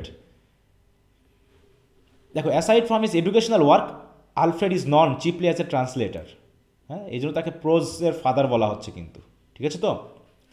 তার বলা হচ্ছে after fighting his countries battle, ওই যে শেষ করার পর তিনি তো সাহিত্য চর্চা, জ্ঞান এগুলোর উপরে তিনি মনোযোগ দিয়ে ফেললেন। এরপর বলছে দেখো এখানে যে his important translation R 4 in numbers, দেখো universal history and geography, the leading work in history of beds history, যেটা বেড লিখেছিল সেটাকেই তিনি আবার ইংরেজিতে ট্রান্সলেট করলেন। The first great historical written on the soil, তাই না, এই যে beds history. Popes Gregory's shepherds বুক, এগুলোকে তিনি ট্রান্সলেট করেছেন ল্যাটিন থেকে। তারপর হচ্ছে বোথিয়াস কনসলেশন অফ দ্য ফিলোসফি, এগুলোকে তিনি কিন্তু ট্রান্সলেট করেছেন। তার মানে কি আমরা এখানেও পাচ্ছি যে ইংরেজি সাহিত্যের প্রথম যে লেখাগুলো এগুলো কি অরিজিনাল ছিল নাকি ট্রান্সলেশন ছিল? এটা কিন্তু একটা ক্যারেক্টারিস্টিক্স ইংরেজি সাহিত্যের, তাই না? ফার্স্ট টাইম লিটারেচারের একটা বড় ইয়া হচ্ছে ট্রান্সলেশন। এটা ল্যাটিন থেকে হোক বা হচ্ছে অ্যাংলো স্যাকশন থেকে হোক, সেগুলোকে ইংরেজিতে ট্রান্সলেট করার মাধ্যমে ইংরেজি সাহিত্যের যাত্রা শুরু হয়। স্যার ভাষাগুলোকে সমন্বয় করে তারপরে ইংরেজিতে করছে। হ্যাঁ, তারা আগে শিখে নিয়েছে, তাই না? তারা আগে এগুলো সেকশন তো আগে ছিল, তারপর ল্যাটিন ভাষায় তার স্কলারদেরকে তিনি শিখিয়ে নিয়ে তারপরে ওই সাহিত্যকর্মগুলোকে তিনি ইংরেজি ভাষায় ট্রান্সলেট করে নতুন রূপ দান করেছেন। তাই বলছে more important than any translation is the English or Saxon chronicle. এটা হচ্ছে সবচেয়ে গুরুত্বপূর্ণ, কিন্তু আমাদের পরীক্ষার সময় আসে যে তিনি কিভাবে এই যে ধারাবাহিক যে মানে রাজনৈতিক যে ধারাবাহিকতা এটাকে তিনি প্রথম কিন্তু রূপ দেন। হ্যাঁ, তারপরে বলা হচ্ছে এখানে কি বলবো, আচ্ছা এখানে বলছি the chronicle was continued after আলফ্রেডস death. দেখো আলফ্রেড মারা যাওয়ার পরেও কিন্তু এই ক্রনিকলটা চলছে, ঠিক আছে। And is the best monument of early English pros. দেখো আর্লি ইংলিশ প্রোজের সবচেয়ে প্রথম স্বাক্ষর হচ্ছে কে, এই যে দ্য ক্রনিকল, হ্যাঁ, the English R section chronicle, যেটা আমরা এবিসিতে কিন্তু পরবর্তীতে অ্যাংলো নরমানের পরবর্তী অংশে কিন্তু আমরা পাবো। এছাড়াও দেখো close of the Anglo section period, এখানে আর যে নামগুলো আছে অত দরকার নেই, তোমরা একটু দেখে নিবা। জাস্ট শেষ হলো the last entered 1705 years after the Norman conquest is the Schwann song of Anglo section poetry. সেটা হচ্ছে the chronicle was continued for a century after the Norman conquest. তাহলে হচ্ছে কি মোটামুটি এই ক্রনিকলটা কিন্তু পরবর্তীতে আরও চলেছে নরমান কনকোয়েস্টের পরেও। মানে এটা ক্রনোলজিক্যালি ইতিহাসটা লিখে গেছে, এই মানে রাজারা তাদের নিজস্ব প্রয়োজনীয়তে। তো এইভাবে মোটামুটি with the death of Alfred the king, ওটার মাধ্যমে কিন্তু এই অ্যাংলো সেকশন পিরিয়ডের শেষ হয়ে যায় আর কি। তারপরে মেনলি দেখো এখানে বলা হচ্ছে কি after আলফ্রেডস death there is little two record except the loss of the two supreme objects of heroic struggle, namely a national life and national literature. এটাতে একটু লস হয়েছে, যে যদি চলমান থাকতো আলফ্রেড যদি আরও বাঁচত হয়তো জাতীয় জীবন ইংল্যান্ডের মানুষের বা হিস্ট্রি আরও বেশি বিস্তার লাভ করতে পারত, তাই না? ইট was at once the strength and weakness of section that he lived apart as a free man and never joined efforts willingly with Annie large body of his ফেলোজ। তিনি মানে ওই যে একবার রাজ্য দখল করে নেওয়ার পরপরই তিনি সাধারণ মানুষের মতোই স্বাভাবিক জীবনযাপন করেছেন, শান্তিপূর্ণ। তাই বলা হচ্ছে এটা হতে পারে খারাপ, হতে পারে ভালো, এটা স্ট্রেংথও হতে পারে অথবা উইকনেসও হতে পারে, যে তিনি যদি আরও শক্তিশালী হতেন হয়তো বা ওই তার রাজ্যটা আরও বিস্তার লাভ করতে পারত। কিন্তু তিনি একজন ফ্রি ম্যান হওয়ার কারণে সাহিত্যটা অন্তত কী হয়েছে, বিস্তার লাভ করেছে, তাই না? এই ক্ষেত্রে তাই বলছে the tribe was his largest idea of nationality. Nationality নামটা তার ট্রাইবের মধ্যে সবচেয়ে একটা বড় ধারণা ছিল। ন্যাশনালিটি নাম, জাতীয়তা বোধ যে ব্যাপারটা, সেটা কিন্তু তখন থেকেই শুরু হয়েছে। তো এখানে সেই রকমভাবেই মেনলি এখানে বলা হয়েছে, একটু তোমরা দেখে নিবা বাকি অংশটুকু।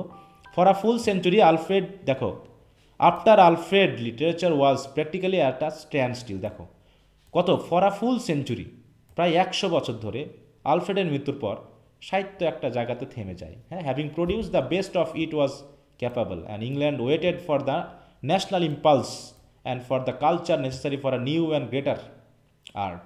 অপেক্ষায় আছে এখন কী হবে পরবর্তীতে। Both of this came speedily by way of the sea in the Norman conquest. Norman কনকোয়েস্টের পরে আবার ইংরেজি সাহিত্য মোটামুটি একটা পর্যায়ে চলে আসে, এই জন্য আর তেমন কোনো ধারাবাহিকতা কিন্তু আর পাওয়া যাচ্ছে না।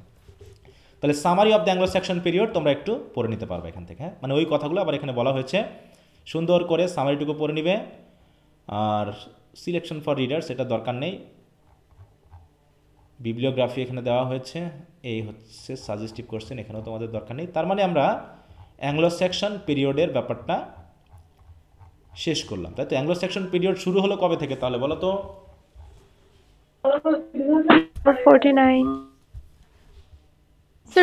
450 মানে মিড 5th সেঞ্চুরি, তাই তো? মিড 5th সেঞ্চুরিতে মেনলি শুরু হয়েছে। কাদের মাধ্যমে শুরু হলো অ্যাংলো সেকশন?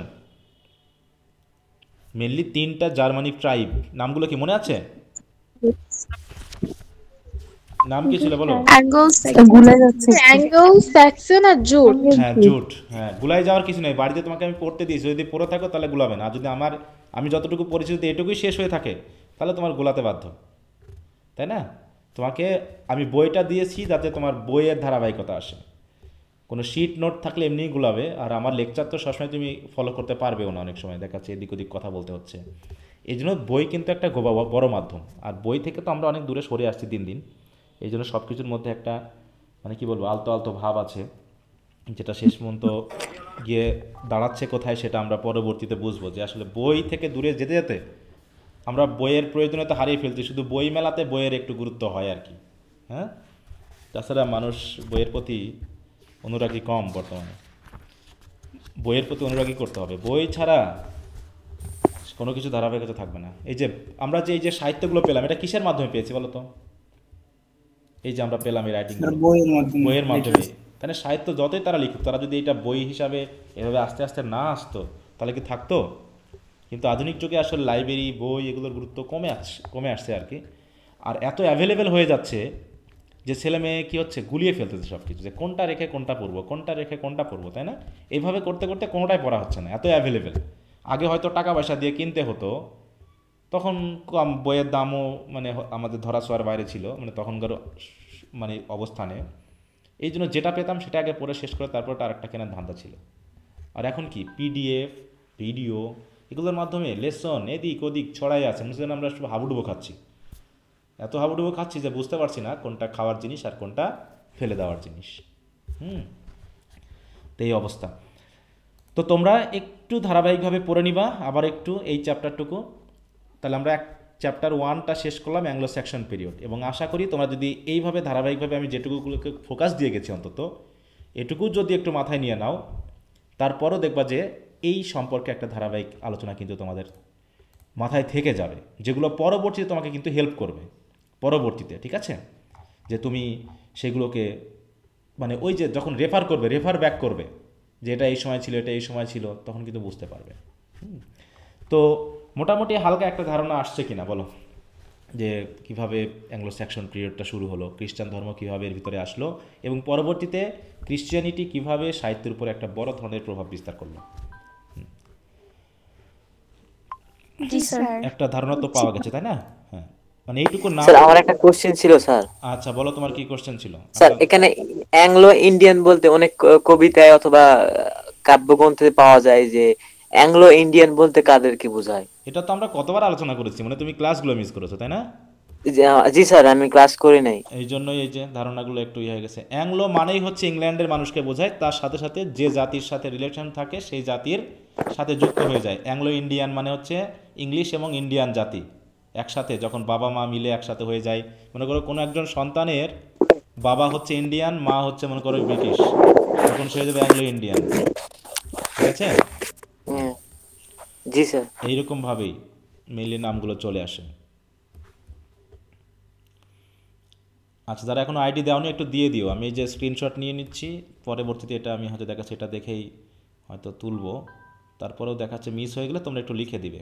হ্যাঁ, লিখে দিলে আমি ওটাকে ইনক্লুড করে নেওয়ার চেষ্টা করি, মিস হয় না। তারপরেও যদি হয়ে যায় তোমরা একটু দেখে নিবা। তাহলে আমরা অ্যাংলো স্যাকসন পিরিয়ডটা শেষ করে আমরা ঢুকবো হচ্ছে কি অ্যাংলো নরমান পিরিয়ডে। অ্যাংলো নরমান পিরিয়ড শুরু হচ্ছে কত সাল থেকে? 1066 থেকে 1350, তাই তো? 1340 বা 50 এই সময়ে। আমরা এবিসি অনুসারে কি পড়েছিলাম বলো তো? ওল্ড ইংলিশ পিরিয়ডের সাল কত ছিল?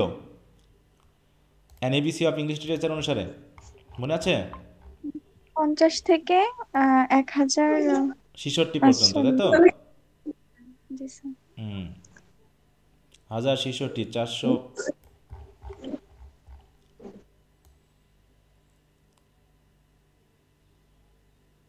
রেস্টোরেশন পিরিয়ড,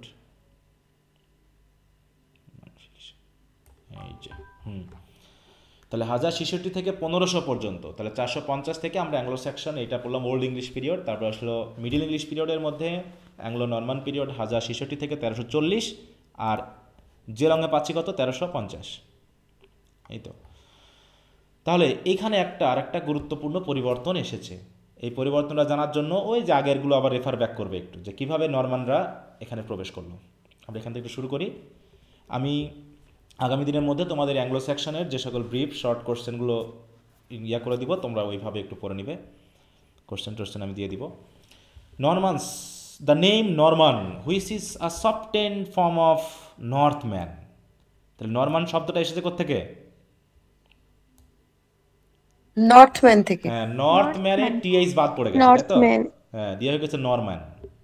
নর্থম্যান থেকে হয়ে গেছে নরম্যান, মানে উচ্চারণ করতে করতে ওই যে চ্যাটার্জি এসেছে চট্টোপাধ্যায় উচ্চারণ করা থেকে, তাই তো? বন্দ্যোপাধ্যায়ের উচ্চারণ এসেছে ব্যানার্জি, কেন ওরা উচ্চারণ করতে পারতো না ব্রিটিশরা বা ইউরোপিয়ানরা, তখন ওরা ওই নামে চালিয়েছে। চট্টোপাধ্যায় হয়েছে চ্যাটার্জি, বন্দ্যোপাধ্যায় হয়েছে ব্যানার্জি, তাই তো, ঢাকা হয়েছে ডেকা, এরকমভাবে উচ্চারণ, নর্থ ম্যান উচ্চারণ করতে নরম্যান হয়ে গেছে, যেটা আমরা ইংরেজিতে অনেক সময় দেখি অ্যাসিমিলেশন বলা হয়। অ্যাসিমিলেশনের মাধ্যমে কী হয়, 2-4টা ওয়ার্ড মিলে একটা ওয়ার্ডের মতো শোনায়, এগুলো হচ্ছে লিসেনিং বা স্পিকিংয়ের ক্ষেত্রে। তো এখানে সেটা চলে এসেছে। The man who bore the names came originally from Scandinavia. Scandinavian country কোন দিকে আছে আমরা একটু দেখে ফেলি। তাহলে ইংল্যান্ড থেকে জার্মানিরা এসেছিল, সেটা আমরা দেখেছি এর আগে। আমরা দেখি স্ক্যান্ডিনেভিয়ান স্টেটগুলো কী কী।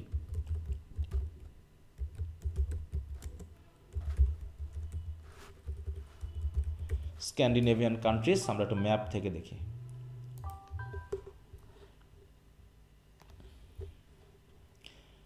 এখানে অবশ্য নামগুলো দেখাইছে। আচ্ছা, দেখো স্ক্যান্ডিনেভিয়ান কান্ট্রি, এই যে নর্থ মানে কি বলতো, ম্যাপের কোন দিককে বোঝায়? উত্তর। উত্তর দিক, তাই না? হ্যাঁ, তাহলে উত্তর দিক হচ্ছে কি, এই যে মনে করো জার্মান, এইখানে ছিল ইংল্যান্ড, তাই তো, এই যে ইংল্যান্ড, ইউনাইটেড কিংডম, আমরা পরে জানবো United kingdom, great Britain, England, এগুলা দিয়ে আসলে কোন অংশকে বোঝায়। তাহলে এই যে ইতালি থেকে জার্মানির মাধ্যমে অ্যাংলো স্যাক্সন পিরিয়ড পর্যন্ত খ্রিস্টান ধর্ম প্রবেশ করেছে। এরপর আসলো এই যে ডেনমার্ক, নেদারল্যান্ড, নরওয়ে, সুইডেন, এইগুলোকে বলা হচ্ছে স্ক্যান্ডিনেভিয়ান স্টেট। এই সকল এলাকা থেকে নর্থম্যান থেকে হয়ে গেল নরম্যানরা আসলো, ইংল্যান্ডে প্রবেশ শুরু করলো। সবাই ইংল্যান্ডে কেন এত প্রবেশ করছে না, what is the reason behind it? আচ্ছা, দেখো এখানে বলা হচ্ছে Scandinavia, bands of big blonde fearless main ক্রুইজিং after plunder and adventure in their Viking sheep. Viking কাদেরকে বলা হয়, এবং ভিকিং শিপের চেহারা দেখেছো? ভিকিং শিপ কেমন? স্যার ওই ইয়ের মধ্যে, বোর্ডের মধ্যে মানুষ থাকে, তারা বইটা দিয়ে দেখে, বোর্ডে তাদেরকে দেখা যায় না, নৌকা চালায়। ভিকিং শিপ, তাই না? এ নিয়ে সিনেমা নাটকও আছে, আমরা ইংলিশ সিনেমা নাটকগুলো একটু দেখবা।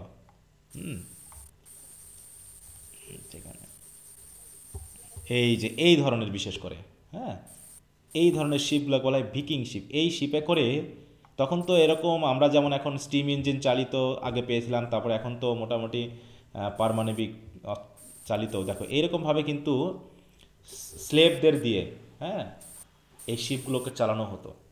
দেখতে দেখো, এই হচ্ছে ভিকিং শিপ। এই শিপে করে তারা এসেছিল কোথায়, মানে অ্যাডভেঞ্চার করতে, প্লান্ডার করতে। প্লান্ডার মানে কি বলতো? অ্যাডভেঞ্চার, প্লান্ডার মানে কি করা, লুটপাট করা, তাই তো, লুটতরাজ, লুটপাট করা, হ্যাঁ লুটপাট করা। তাই বলছে and bringing terror where ever they appeared, মানে তারা যেখানে যেত সেখানে একটা আতঙ্ক, একটা ভয়। হ্যাঁ, তাই বলছে ইট was this same children of wooden who under the dense raven flag had blotted out নর্দাম্ব্রিয়ান literature. এই যে ডেন্সটা যেমন নর্দাম্ব্রিয়ান লিটারেচারকে মোটামুটি ব্লট আউট করে দিয়েছিল, মানে মুছে দিয়েছিল, ঠিক ওইভাবে স্ক্যান্ডিনেভিয়া থেকে নরম্যানরা এসে ইংল্যান্ডের উপরে সেইভাবে প্রবেশটা শুরু করলো। Letter the same race of main came প্লান্ডারিং along the French coast, তারা ফ্রান্সেও চলে এসেছিল, and কনকুয়ার্ড the whole Northern country, অতএব যত নর্দার্ন কান্ট্রির যে অংশটুকু আছে পুরোটাকেই তারা কিন্তু দখল করে নিয়েছিল। But here the results R all together different, কারণ তারা কী করেছিল দেখো, এখানে একটা খেয়াল করতে হবে যে তার নরমানরা এখানে সব কিছু দখল করে নিলেও ডেন্সটা যেমন নর্দাম্ব্রিয়ান সিভিলাইজেশনকে পুরো ধ্বংস করে দিয়েছিল, কিন্তু নরমানরা এসে কী করলো, বিপরীত result. Instead of bloating out R superior civilisation, তারা সিভিলাইজেশনটাকে ধ্বংস করার পরিবর্তে যেমনটা করেছিল ডেন্সরা, তারা করলো কি, দে প্রম্পটলি অ্যাবান্ডন দেয়ার ওন। তখন তারা করলো, অ্যাবান্ডন মানে কি বলতো, ত্যাগ করলো, তারা মানে তাদের সিভিলাইজেশনটা ত্যাগ করে এদের সাথে মানিয়ে নিল, মানে এটাই তারা গ্রহণ করলো। তাই বলছে দেয়ার name of Normandy still Kings to the new home. তাই বলছে বাট অলসো দেখো notes disappeared as the কনকুয়ারার্স intermarried with the native Franks and accepted French ideals and spoke the French language, মানে তারা স্থানীয় সমাজের সাথে মিলে গেল, ইন্টারম্যারিড হলো, তাই তো, তারা ফ্রেঞ্চ আইডিয়ালগুলোকে গ্রহণ করলো, তারা ফ্রেঞ্চ ভাষায় কথা বলা শুরু করলো, অতএব ফ্রেঞ্চ সিভিলাইজেশনটা উন্নত হতে থাকলো। And rapidly did they adopt and improve the Roman civilisation of the natives, তারা বরং এই সিভিলাইজেশনটাকে আরও বেশি উন্নত করা শুরু করলো। From a root tribe of heathen ভিকিংস, তাহলে ভিকিংস থেকে, তারা এই যে ছিনতাইকারী থেকে, তারা হচ্ছে জলদস্যু থেকে, বরং তারা একটা সিভিলাইজ সমাজ ডেভেলপ করতে শুরু করলো। They had developed within a single century, বলছে এক সেঞ্চুরির মধ্যেই তারা কী করলো, into the most polished and intellectual people in all Europe, পুরো ইউরোপের মানুষকে তারা ইন্টেলেকচুয়াল এবং পলিশ করে ফেললো, দক্ষ করে ফেললো। কারা করলো এটা, এই কাজটা কারা করলো বলো? নরম্যান। হ্যাঁ, নরম্যানেরা, তাই তো? হ্যাঁ, তারপর the union of Norse and friends, এই যে নর্স হয়ে গেছে, নরম্যান থেকে Norse and friends, Roman gallic blood had hair produce R race having the best qualities of both. অতএব রোমান বা ফ্রেন্স এবং নর্স এদের রক্ত একসাথে মিশে একটা উন্নত জাতি হয়ে গেছে। হ্যাঁ, তাতে কি হলো, the will power and energy of the one, the eager and curiosity and vivid imagination of the other. তাহলে একজন ছিল হচ্ছে কি শক্তিশালী, হয়তো এনার্জেটিক, আর একজন ছিল হচ্ছে কিউরিয়াস এবং ইমাজিনেটিভ। এই দুটা রক্ত মিলে একটা নতুন জাতি তৈরি হলো। With this Norman friends people appeared in Anglo-Saxon England, they ব্রট with them three noteworthy things. তারা যখন ইংল্যান্ডে প্রবেশ করলো ফ্রান্স থেকে, তখন তিনটা জিনিস নিয়ে এসেছিল, সেটা বলা হচ্ছে কি জিনিস? আ lively Celtic disposition, a ভিগরাস and progressive Latin civilisation and a romance language. তাহলে এই যে নরম্যান বা নর্স ফ্রেন্সের যে মানুষগুলো, তারা কয়টা জিনিস নিয়ে আসলো? তিনটা জিনিস। একটা হচ্ছে কেল্টিক ডিসপোজিশন, মানে মনোভাব বা মানসিকতা। এটা কি জানিস? কেল্টিক একটা জাতি, তাদের আলাদা বৈশিষ্ট্য রয়েছে। দেখো কেল্টিক কি, আমরা একটু দেখে আসি।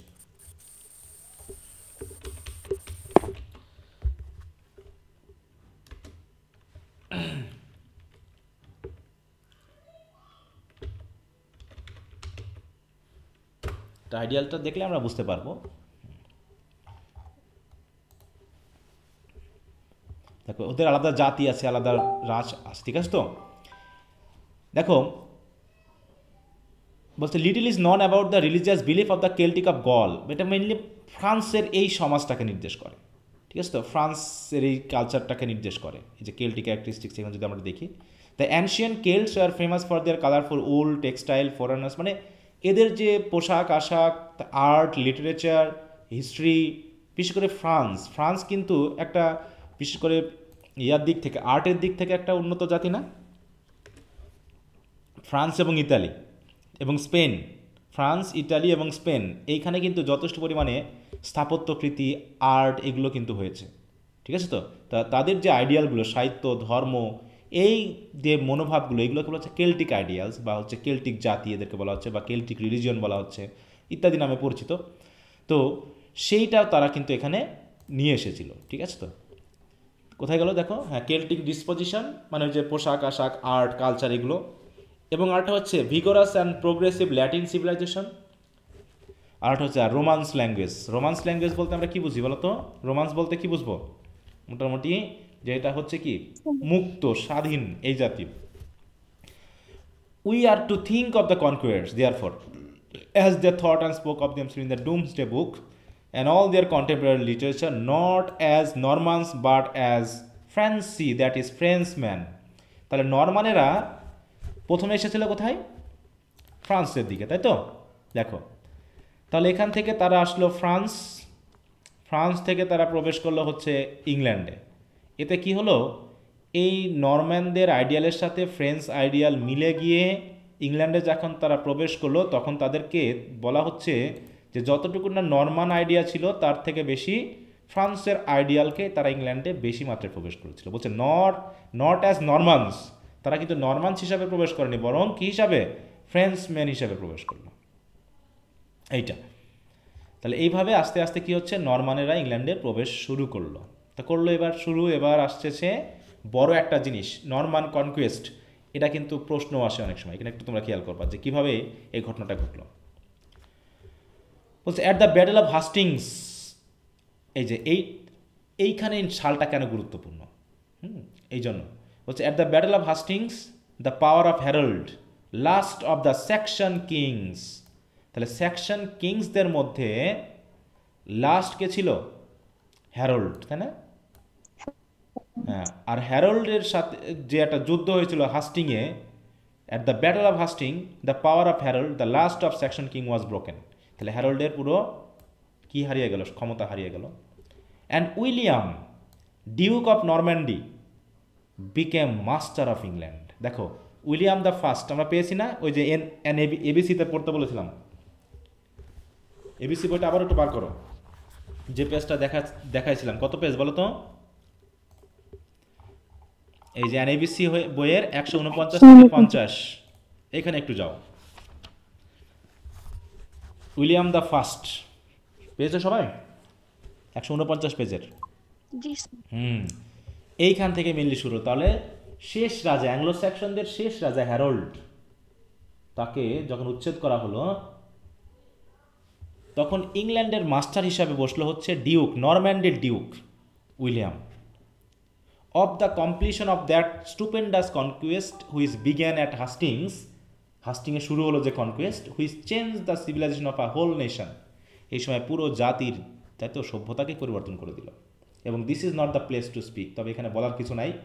We simply point out 3 great results of the conquest. এটা খেয়াল রাখবে, 3টা রেজাল্ট অফ দ্য কনকুয়েস্টে আমরা পেয়েছি, which have a direct bearing on our literature, যেটা একটা প্রভাব, বেয়ারিং মানে কি প্রভাব বিস্তার করেছে সাহিত্যের উপরে। প্রথমটা হচ্ছে কি, নটউইথস্ট্যান্ডিং সিজার্স লেজিয়ন্স অ্যান্ড অগাস্টাইনস মংস, তাহলে সিজার্সের যে সেনাবাহিনী এবং অগাস্টাইনের যে মংস, এরা এই ইংল্যান্ডে বা এই অ্যাংলো স্যাক্সন পিরিয়ডের সময় থাকা সত্ত্বেও the নরমানস are the first to bring the culture and the practical ideals of Roman civilisation home to the English people. তাহলে সিজারের যে জনগণ বা সেনাবাহিনী তারাও এসেছিল এই জায়গায়, অগাস্টাইনের মংসটাও এখানে এসেছিল, কিন্তু প্র্যাকটিক্যাল আইডিয়াল, রোমান সিভিলাইজেশনের যে প্র্যাকটিক্যাল আইডিয়াল বা কালচার তারা কিন্তু কেউ নিয়ে আসেনি আগে। কারা আনলো প্রথম? নরমানেরাই, ওই যে ফ্রান্স সিভিলাইজেশনের মাধ্যম দিয়ে।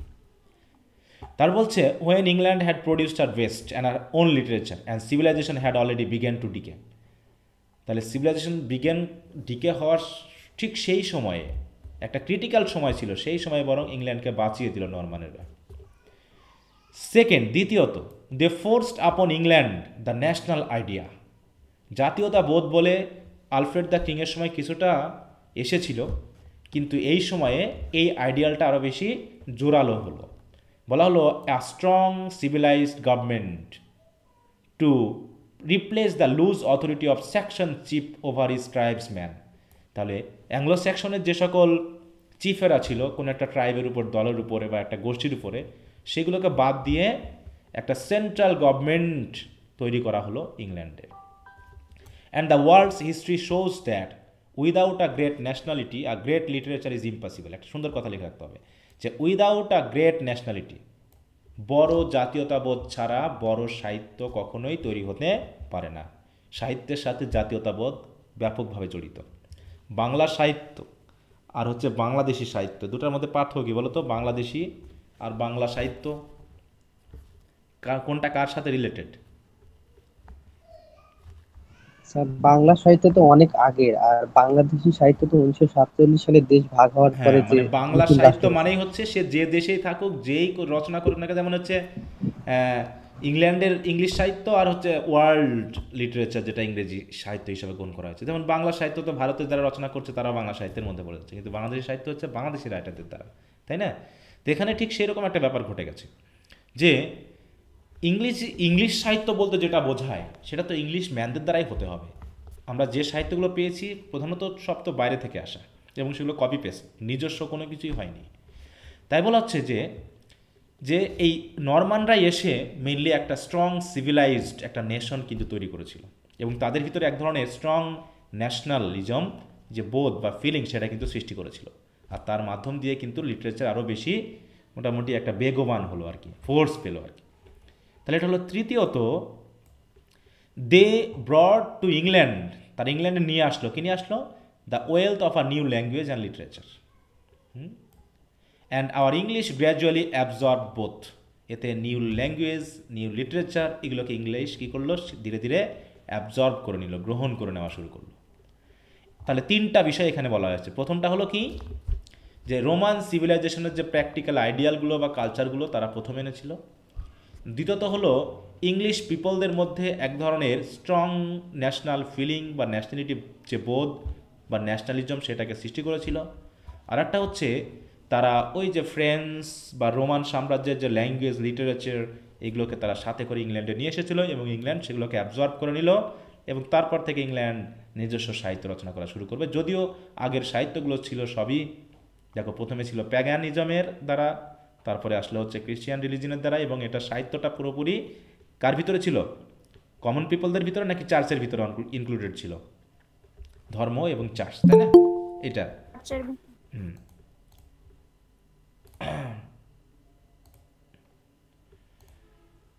এরপর হচ্ছে ফর 3 সেঞ্চুরিজ, তারপরে পরবর্তীতে আফটার হাস্টিংস, তাহলে হাস্টিংসের যে ওয়ার হলো এটার পরবর্তী আরও কত সেঞ্চুরি পর? 3 সেঞ্চুরি মানে কত বছর? সেই সিনেমা নাটকের মতো 300 বছর পার হয়ে গেল। 300 বছর পার হয়ে গেল। 300 বছর? হ্যাঁ, 300 বছর পার হয়ে গেল। French was the language of the upper class. এখানে একটু খেয়াল করতে হবে যে আফটার হাস্টিং, এই হাস্টিংয়ের পরবর্তীতে দেখো ফর 3 সেঞ্চুরিজ, 300 বছর ধরে French was the language of the upper class, courts, schools and literature. তাহলে ইংলিশ সমাজে আপার সোসাইটির, তো ইংলিশ মানে এই ইংল্যান্ডের উঁচু শ্রেণীর মানুষের ভাষা ছিল কি? ফ্রেঞ্চ, তাই তো? Yet so tenaciously did the common people cling to their own strong speech, in the end English absorbed almost the whole body of French words and became the language of the land. তাহলে common পিপলটা কিন্তু তাদের নিজস্ব ভাষাতেই মোটামুটি strong ছিল। এতে কি হলো? ইংলিশ শব্দগুলো মানে ইংরেজি ভাষা অনেক ফ্রেঞ্চ শব্দ তার ভিতরে অ্যাবজর্ব করে নিল। ইট was the welding of Saxon and French into one speech that produce the wealth of our modern English. তাহলে আজকে যে মডার্ন ইংলিশ পাচ্ছি এটা কি? ল্যাটিন, ফ্রেঞ্চ, স্যাকশনস, বিভিন্ন ভাষার মিশ্রণে, কিন্তু ওয়েল্ডিং মানে কি? মিশ্রণ, তাই তো? এর মাধ্যমে মিশিয়ে গুছিয়ে জোড়াতালি দিয়ে আজকে আমরা যেটা পাচ্ছি সেটা হচ্ছে modern English. Naturally such মোমেন্টাস change in the nation were not ব্রট about suddenly. এটা কি হঠাৎ করে ঘটেছে? এখানে আমরা 300 বছরের কথা বলেছি যে ফ্রেঞ্চ ল্যাঙ্গুয়েজ ছিল। At first নরমানস and sections lived apart in relation of masters and servant. তাহলে নরমানেরা ছিল মাস্টার আর সেকশনেরা ছিল সার্ভেন্ট, এইভাবে তারা বসবাস করত। With more or less contempt on one side and hatred on the other. ঘৃণা, হ্যাঁ, তারপরে হচ্ছে কন্টেম্পট, এগুলো একজন আরেকজনের প্রতি পোষণ করত। তাই বলছে but in an অ্যাস্টনিশিংলি short time this two races war ড্রন powerfully together. কোনো একটা কারণে হঠাৎ করে এই দুইটা জাতি মিলে এক হয়ে গেল এবং like to man of different ডিসপোজিশনস, মানে দুই ভিন্ন ভিন্ন মেজাজের মানুষ মিলে এক হয়ে গেল। এক হয়ে কি হলো? হু are often lead in to a stead fast friendship by the attraction of opposite qualities such as, তাই না? এই আমরা যেটুকু বন্ধুত্ব, ঘৃণা, এই বিষয়গুলো কিন্তু একসাথে মিলে যখন তৈরি হয়ে গেল। দ্য অ্যাংলো-স্যাক্সন ক্রনিকল, যেটা আমরা পেয়েছিলাম আলফ্রেড দ্য কিংয়ের সময়, which was continued for a century after হাস্টিং, finds must to praise in the কনকোয়ারার্স। এই ক্রনিকলেও কিন্তু এই কনকোয়ারার্সদেরকে প্রেজ করা হয়েছে, ওদেরকে ঘৃণা করাচ্ছে, কারণ দেখানো হয়েছে যে স্যাকশনরা জাতিগত দিক থেকে অতটা উন্নত ছিল না, কিন্তু নরমানরা এসে তাদেরকে উন্নতির পর্যায়ে নিয়ে এসেছে। On the other hand the নরমানস even before the conquest had no great love for the French nation. After কনকোয়ারিং England they began to regard it as home. তাহলে ফ্রেঞ্চে যখন ছিল, মানে ফ্রান্সে যখন ছিল, তারা কিন্তু ফ্রান্সের প্রতি অত ভালোবাসা দেখায়নি, কিন্তু ইংল্যান্ডে আসার পর তারা কিন্তু ইংল্যান্ডকে নিজের হোম বলে মনে করলো। হ্যাঁ, and speedily developed a sense of nationality, এবং জাতীয়তা বোধ তৈরি হয়ে গেল। এখন একটা জিনিস দেখো, ভাবো যে কিভাবে মিশ্রণগুলো হচ্ছে, কিভাবে চেঞ্জগুলো আসছে, তাই না, একটার পর একটা। এরপর হচ্ছে জিওফ্রেস সচার্স, এই যে চষার চলে আসছে নাকি, যে জিওফ্রেস পপুলার হিস্ট্রি এই নামের যে একটা বই ছিল, written less than a century after the conquest, মানে এই যে রোমান কনকুয়েস্টের প্রায় 100 বছর পরেও এটা লেখা হলেও, made কনকুয়ারার্স and কনকুয়ার্ড alike proud of their country. অতএব যে জয় করেছিল আর যে মানে যারা দখল করেছিল আর যারা দখলের মধ্যে পড়েছিল, উভয়ই কিন্তু মানে গর্ববোধ করেছিল যে নরমানরা এসে বরং আমাদের জন্য ভালোই করেছে। তাই বলছে it's stories of heroes who কিউরিয়াসলি enough war neither Norman নর section but creation of the native কেল্টস। এখন দেখো এই যে নরমানরা তাহলে জাতিগতভাবে সেকশনদের থেকে কেমন ভাবছে বলো তো নিজেদেরকে, কেমন ভাবছে বলো? উন্নত ভাবছে, তাই না? এখন এই বোধটা কিন্তু ইংল্যান্ডের ভিতরে থেকে গিয়েছিল, আর থেকে যাওয়ার কারণে পরবর্তীতে তারা যেখানে গেছে তারা মনে করেছে যে আমাদের একটা দায়িত্ব রয়েছে এই অশিক্ষিত আনসিভিলাইজড মানুষগুলোকে শিক্ষিত এবং সিভিলাইজড করা। তারা মনে করে যে আমরা ব্যতীত, তৎকালীন সময় মনে করতো আমরা ব্যতীত বাকি অন্যান্য যত জাতি আছে সব বর্বর জাতি, এদের ভিতরে কোনো মানে যে সভ্যতা, সেই সভ্যতার কোনো আলো নেই।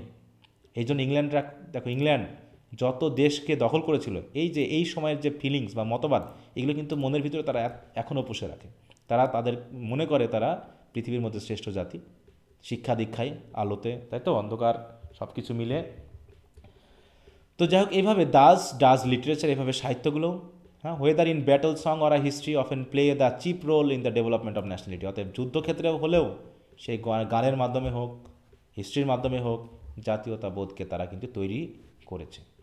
আজকের যে আমরা গণতন্ত্র পাচ্ছি, সেটা গ্রিস থেকে আসলেও আধুনিক গণতন্ত্রের কিন্তু হচ্ছে ইংল্যান্ড, তাই না? তো এইভাবে আমরা একটু দেখে নিলাম যে কিভাবে নরমান মানে আসলো, কিভাবে নরমানেরা কোথা থেকে আসলো, কিভাবে এসে ইংল্যান্ডকে তারা তাদের মতো করে গড়ে তুলল, এভাবে সাহিত্যকে তারা কিভাবে প্রভাবিত করা শুরু করলো। তাই বলা হচ্ছে শেষের লাইনটা দেখো, যে once the mutual distrust was overcome, শেষ হয়ে গেল, the two races gradually United and out of this union section and মানে নরমানস came the new English life and literature. তাহলে আমরা কি নাম পাচ্ছি এই এজটার বলো তো? অ্যাংলো নরমান, তাই তো? অ্যাংলো স্যাকশন, স্যাকশনরা এসেছিল কিন্তু অতটা উন্নত জাতি ছিল না, কিন্তু নরমানেরা এসে এই জাতিটাকে আর উন্নত করে ফেললো, সাহিত্যের দিক থেকে আরও বেশি, হ্যাঁ, উন্নত মনোভাব, উন্নত ভাষা, উন্নত আইডিয়াল এগুলো দিতে শুরু করলো, এবং জাতীয়তাবোধকে তারা বেশি মাত্রায় গুরুত্ব দিয়েছিল। তো এইভাবে যদি আমরা একটু পড়ে ফেলি, তাহলে দেখবো আগামী দিন আমরা Literary ideals of the নরমানস, Literary আইডিয়ালগুলো কী কী ছিল, পুরনো সাহিত্যগুলোকে তারা কীভাবে গ্রহণ করলো, এই বিষয়গুলো নিয়ে কথা বলবো, ঠিক আছে? তো মোটামুটি বুঝতে পারছো তো নাকি বিষয়গুলো ধারাবাহিকভাবে? হ্যাঁ, একটু বুঝে নিবা। তাহলে যতটুকু পড়া হলো তোমাদের এখন একটু পড়া দিয়ে দিলাম, সেটা হলো তোমরা পড়বে, দেখি plan ABC of English literature, এখান থেকে রাজাদের অংশগুলো একটু দেখবে, আর এখান থেকে পড়বে হচ্ছে 400,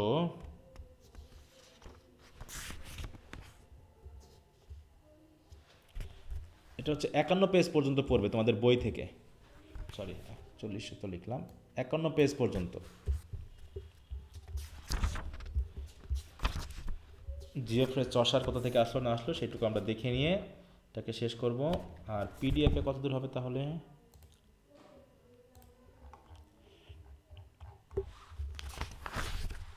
literature of the Norman period, literature of the Norman period, তাহলে 64 পেজ পর্যন্ত পড়বে।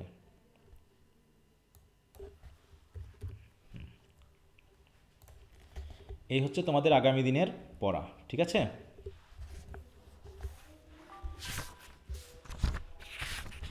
স্যার আগামীকাল কি ক্লাস হবে? হ্যাঁ, আগামীকাল, এটা যা মনে করাই দিয়ে ভালো করেছো, আগামীকাল তোমাদের আমি 8:30টার দিকে একটু ক্লাস নিব, হ্যাঁ 8:30টার দিকে, ঠিক আছে? আচ্ছা, আমি একটু এখানে লিখে দিই। আচ্ছা, সরি বলো।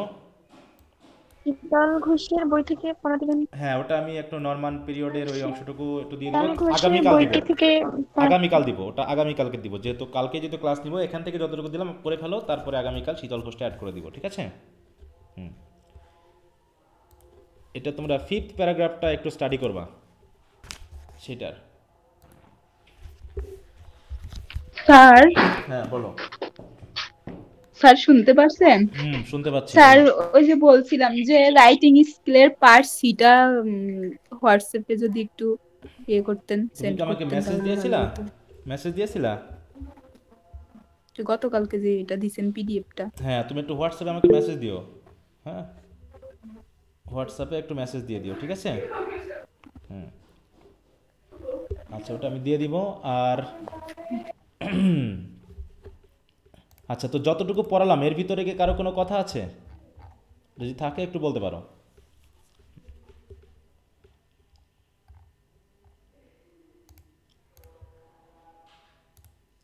আচ্ছা, স্যার হিস্টোরি কি এই বই থেকে পড়াবেন?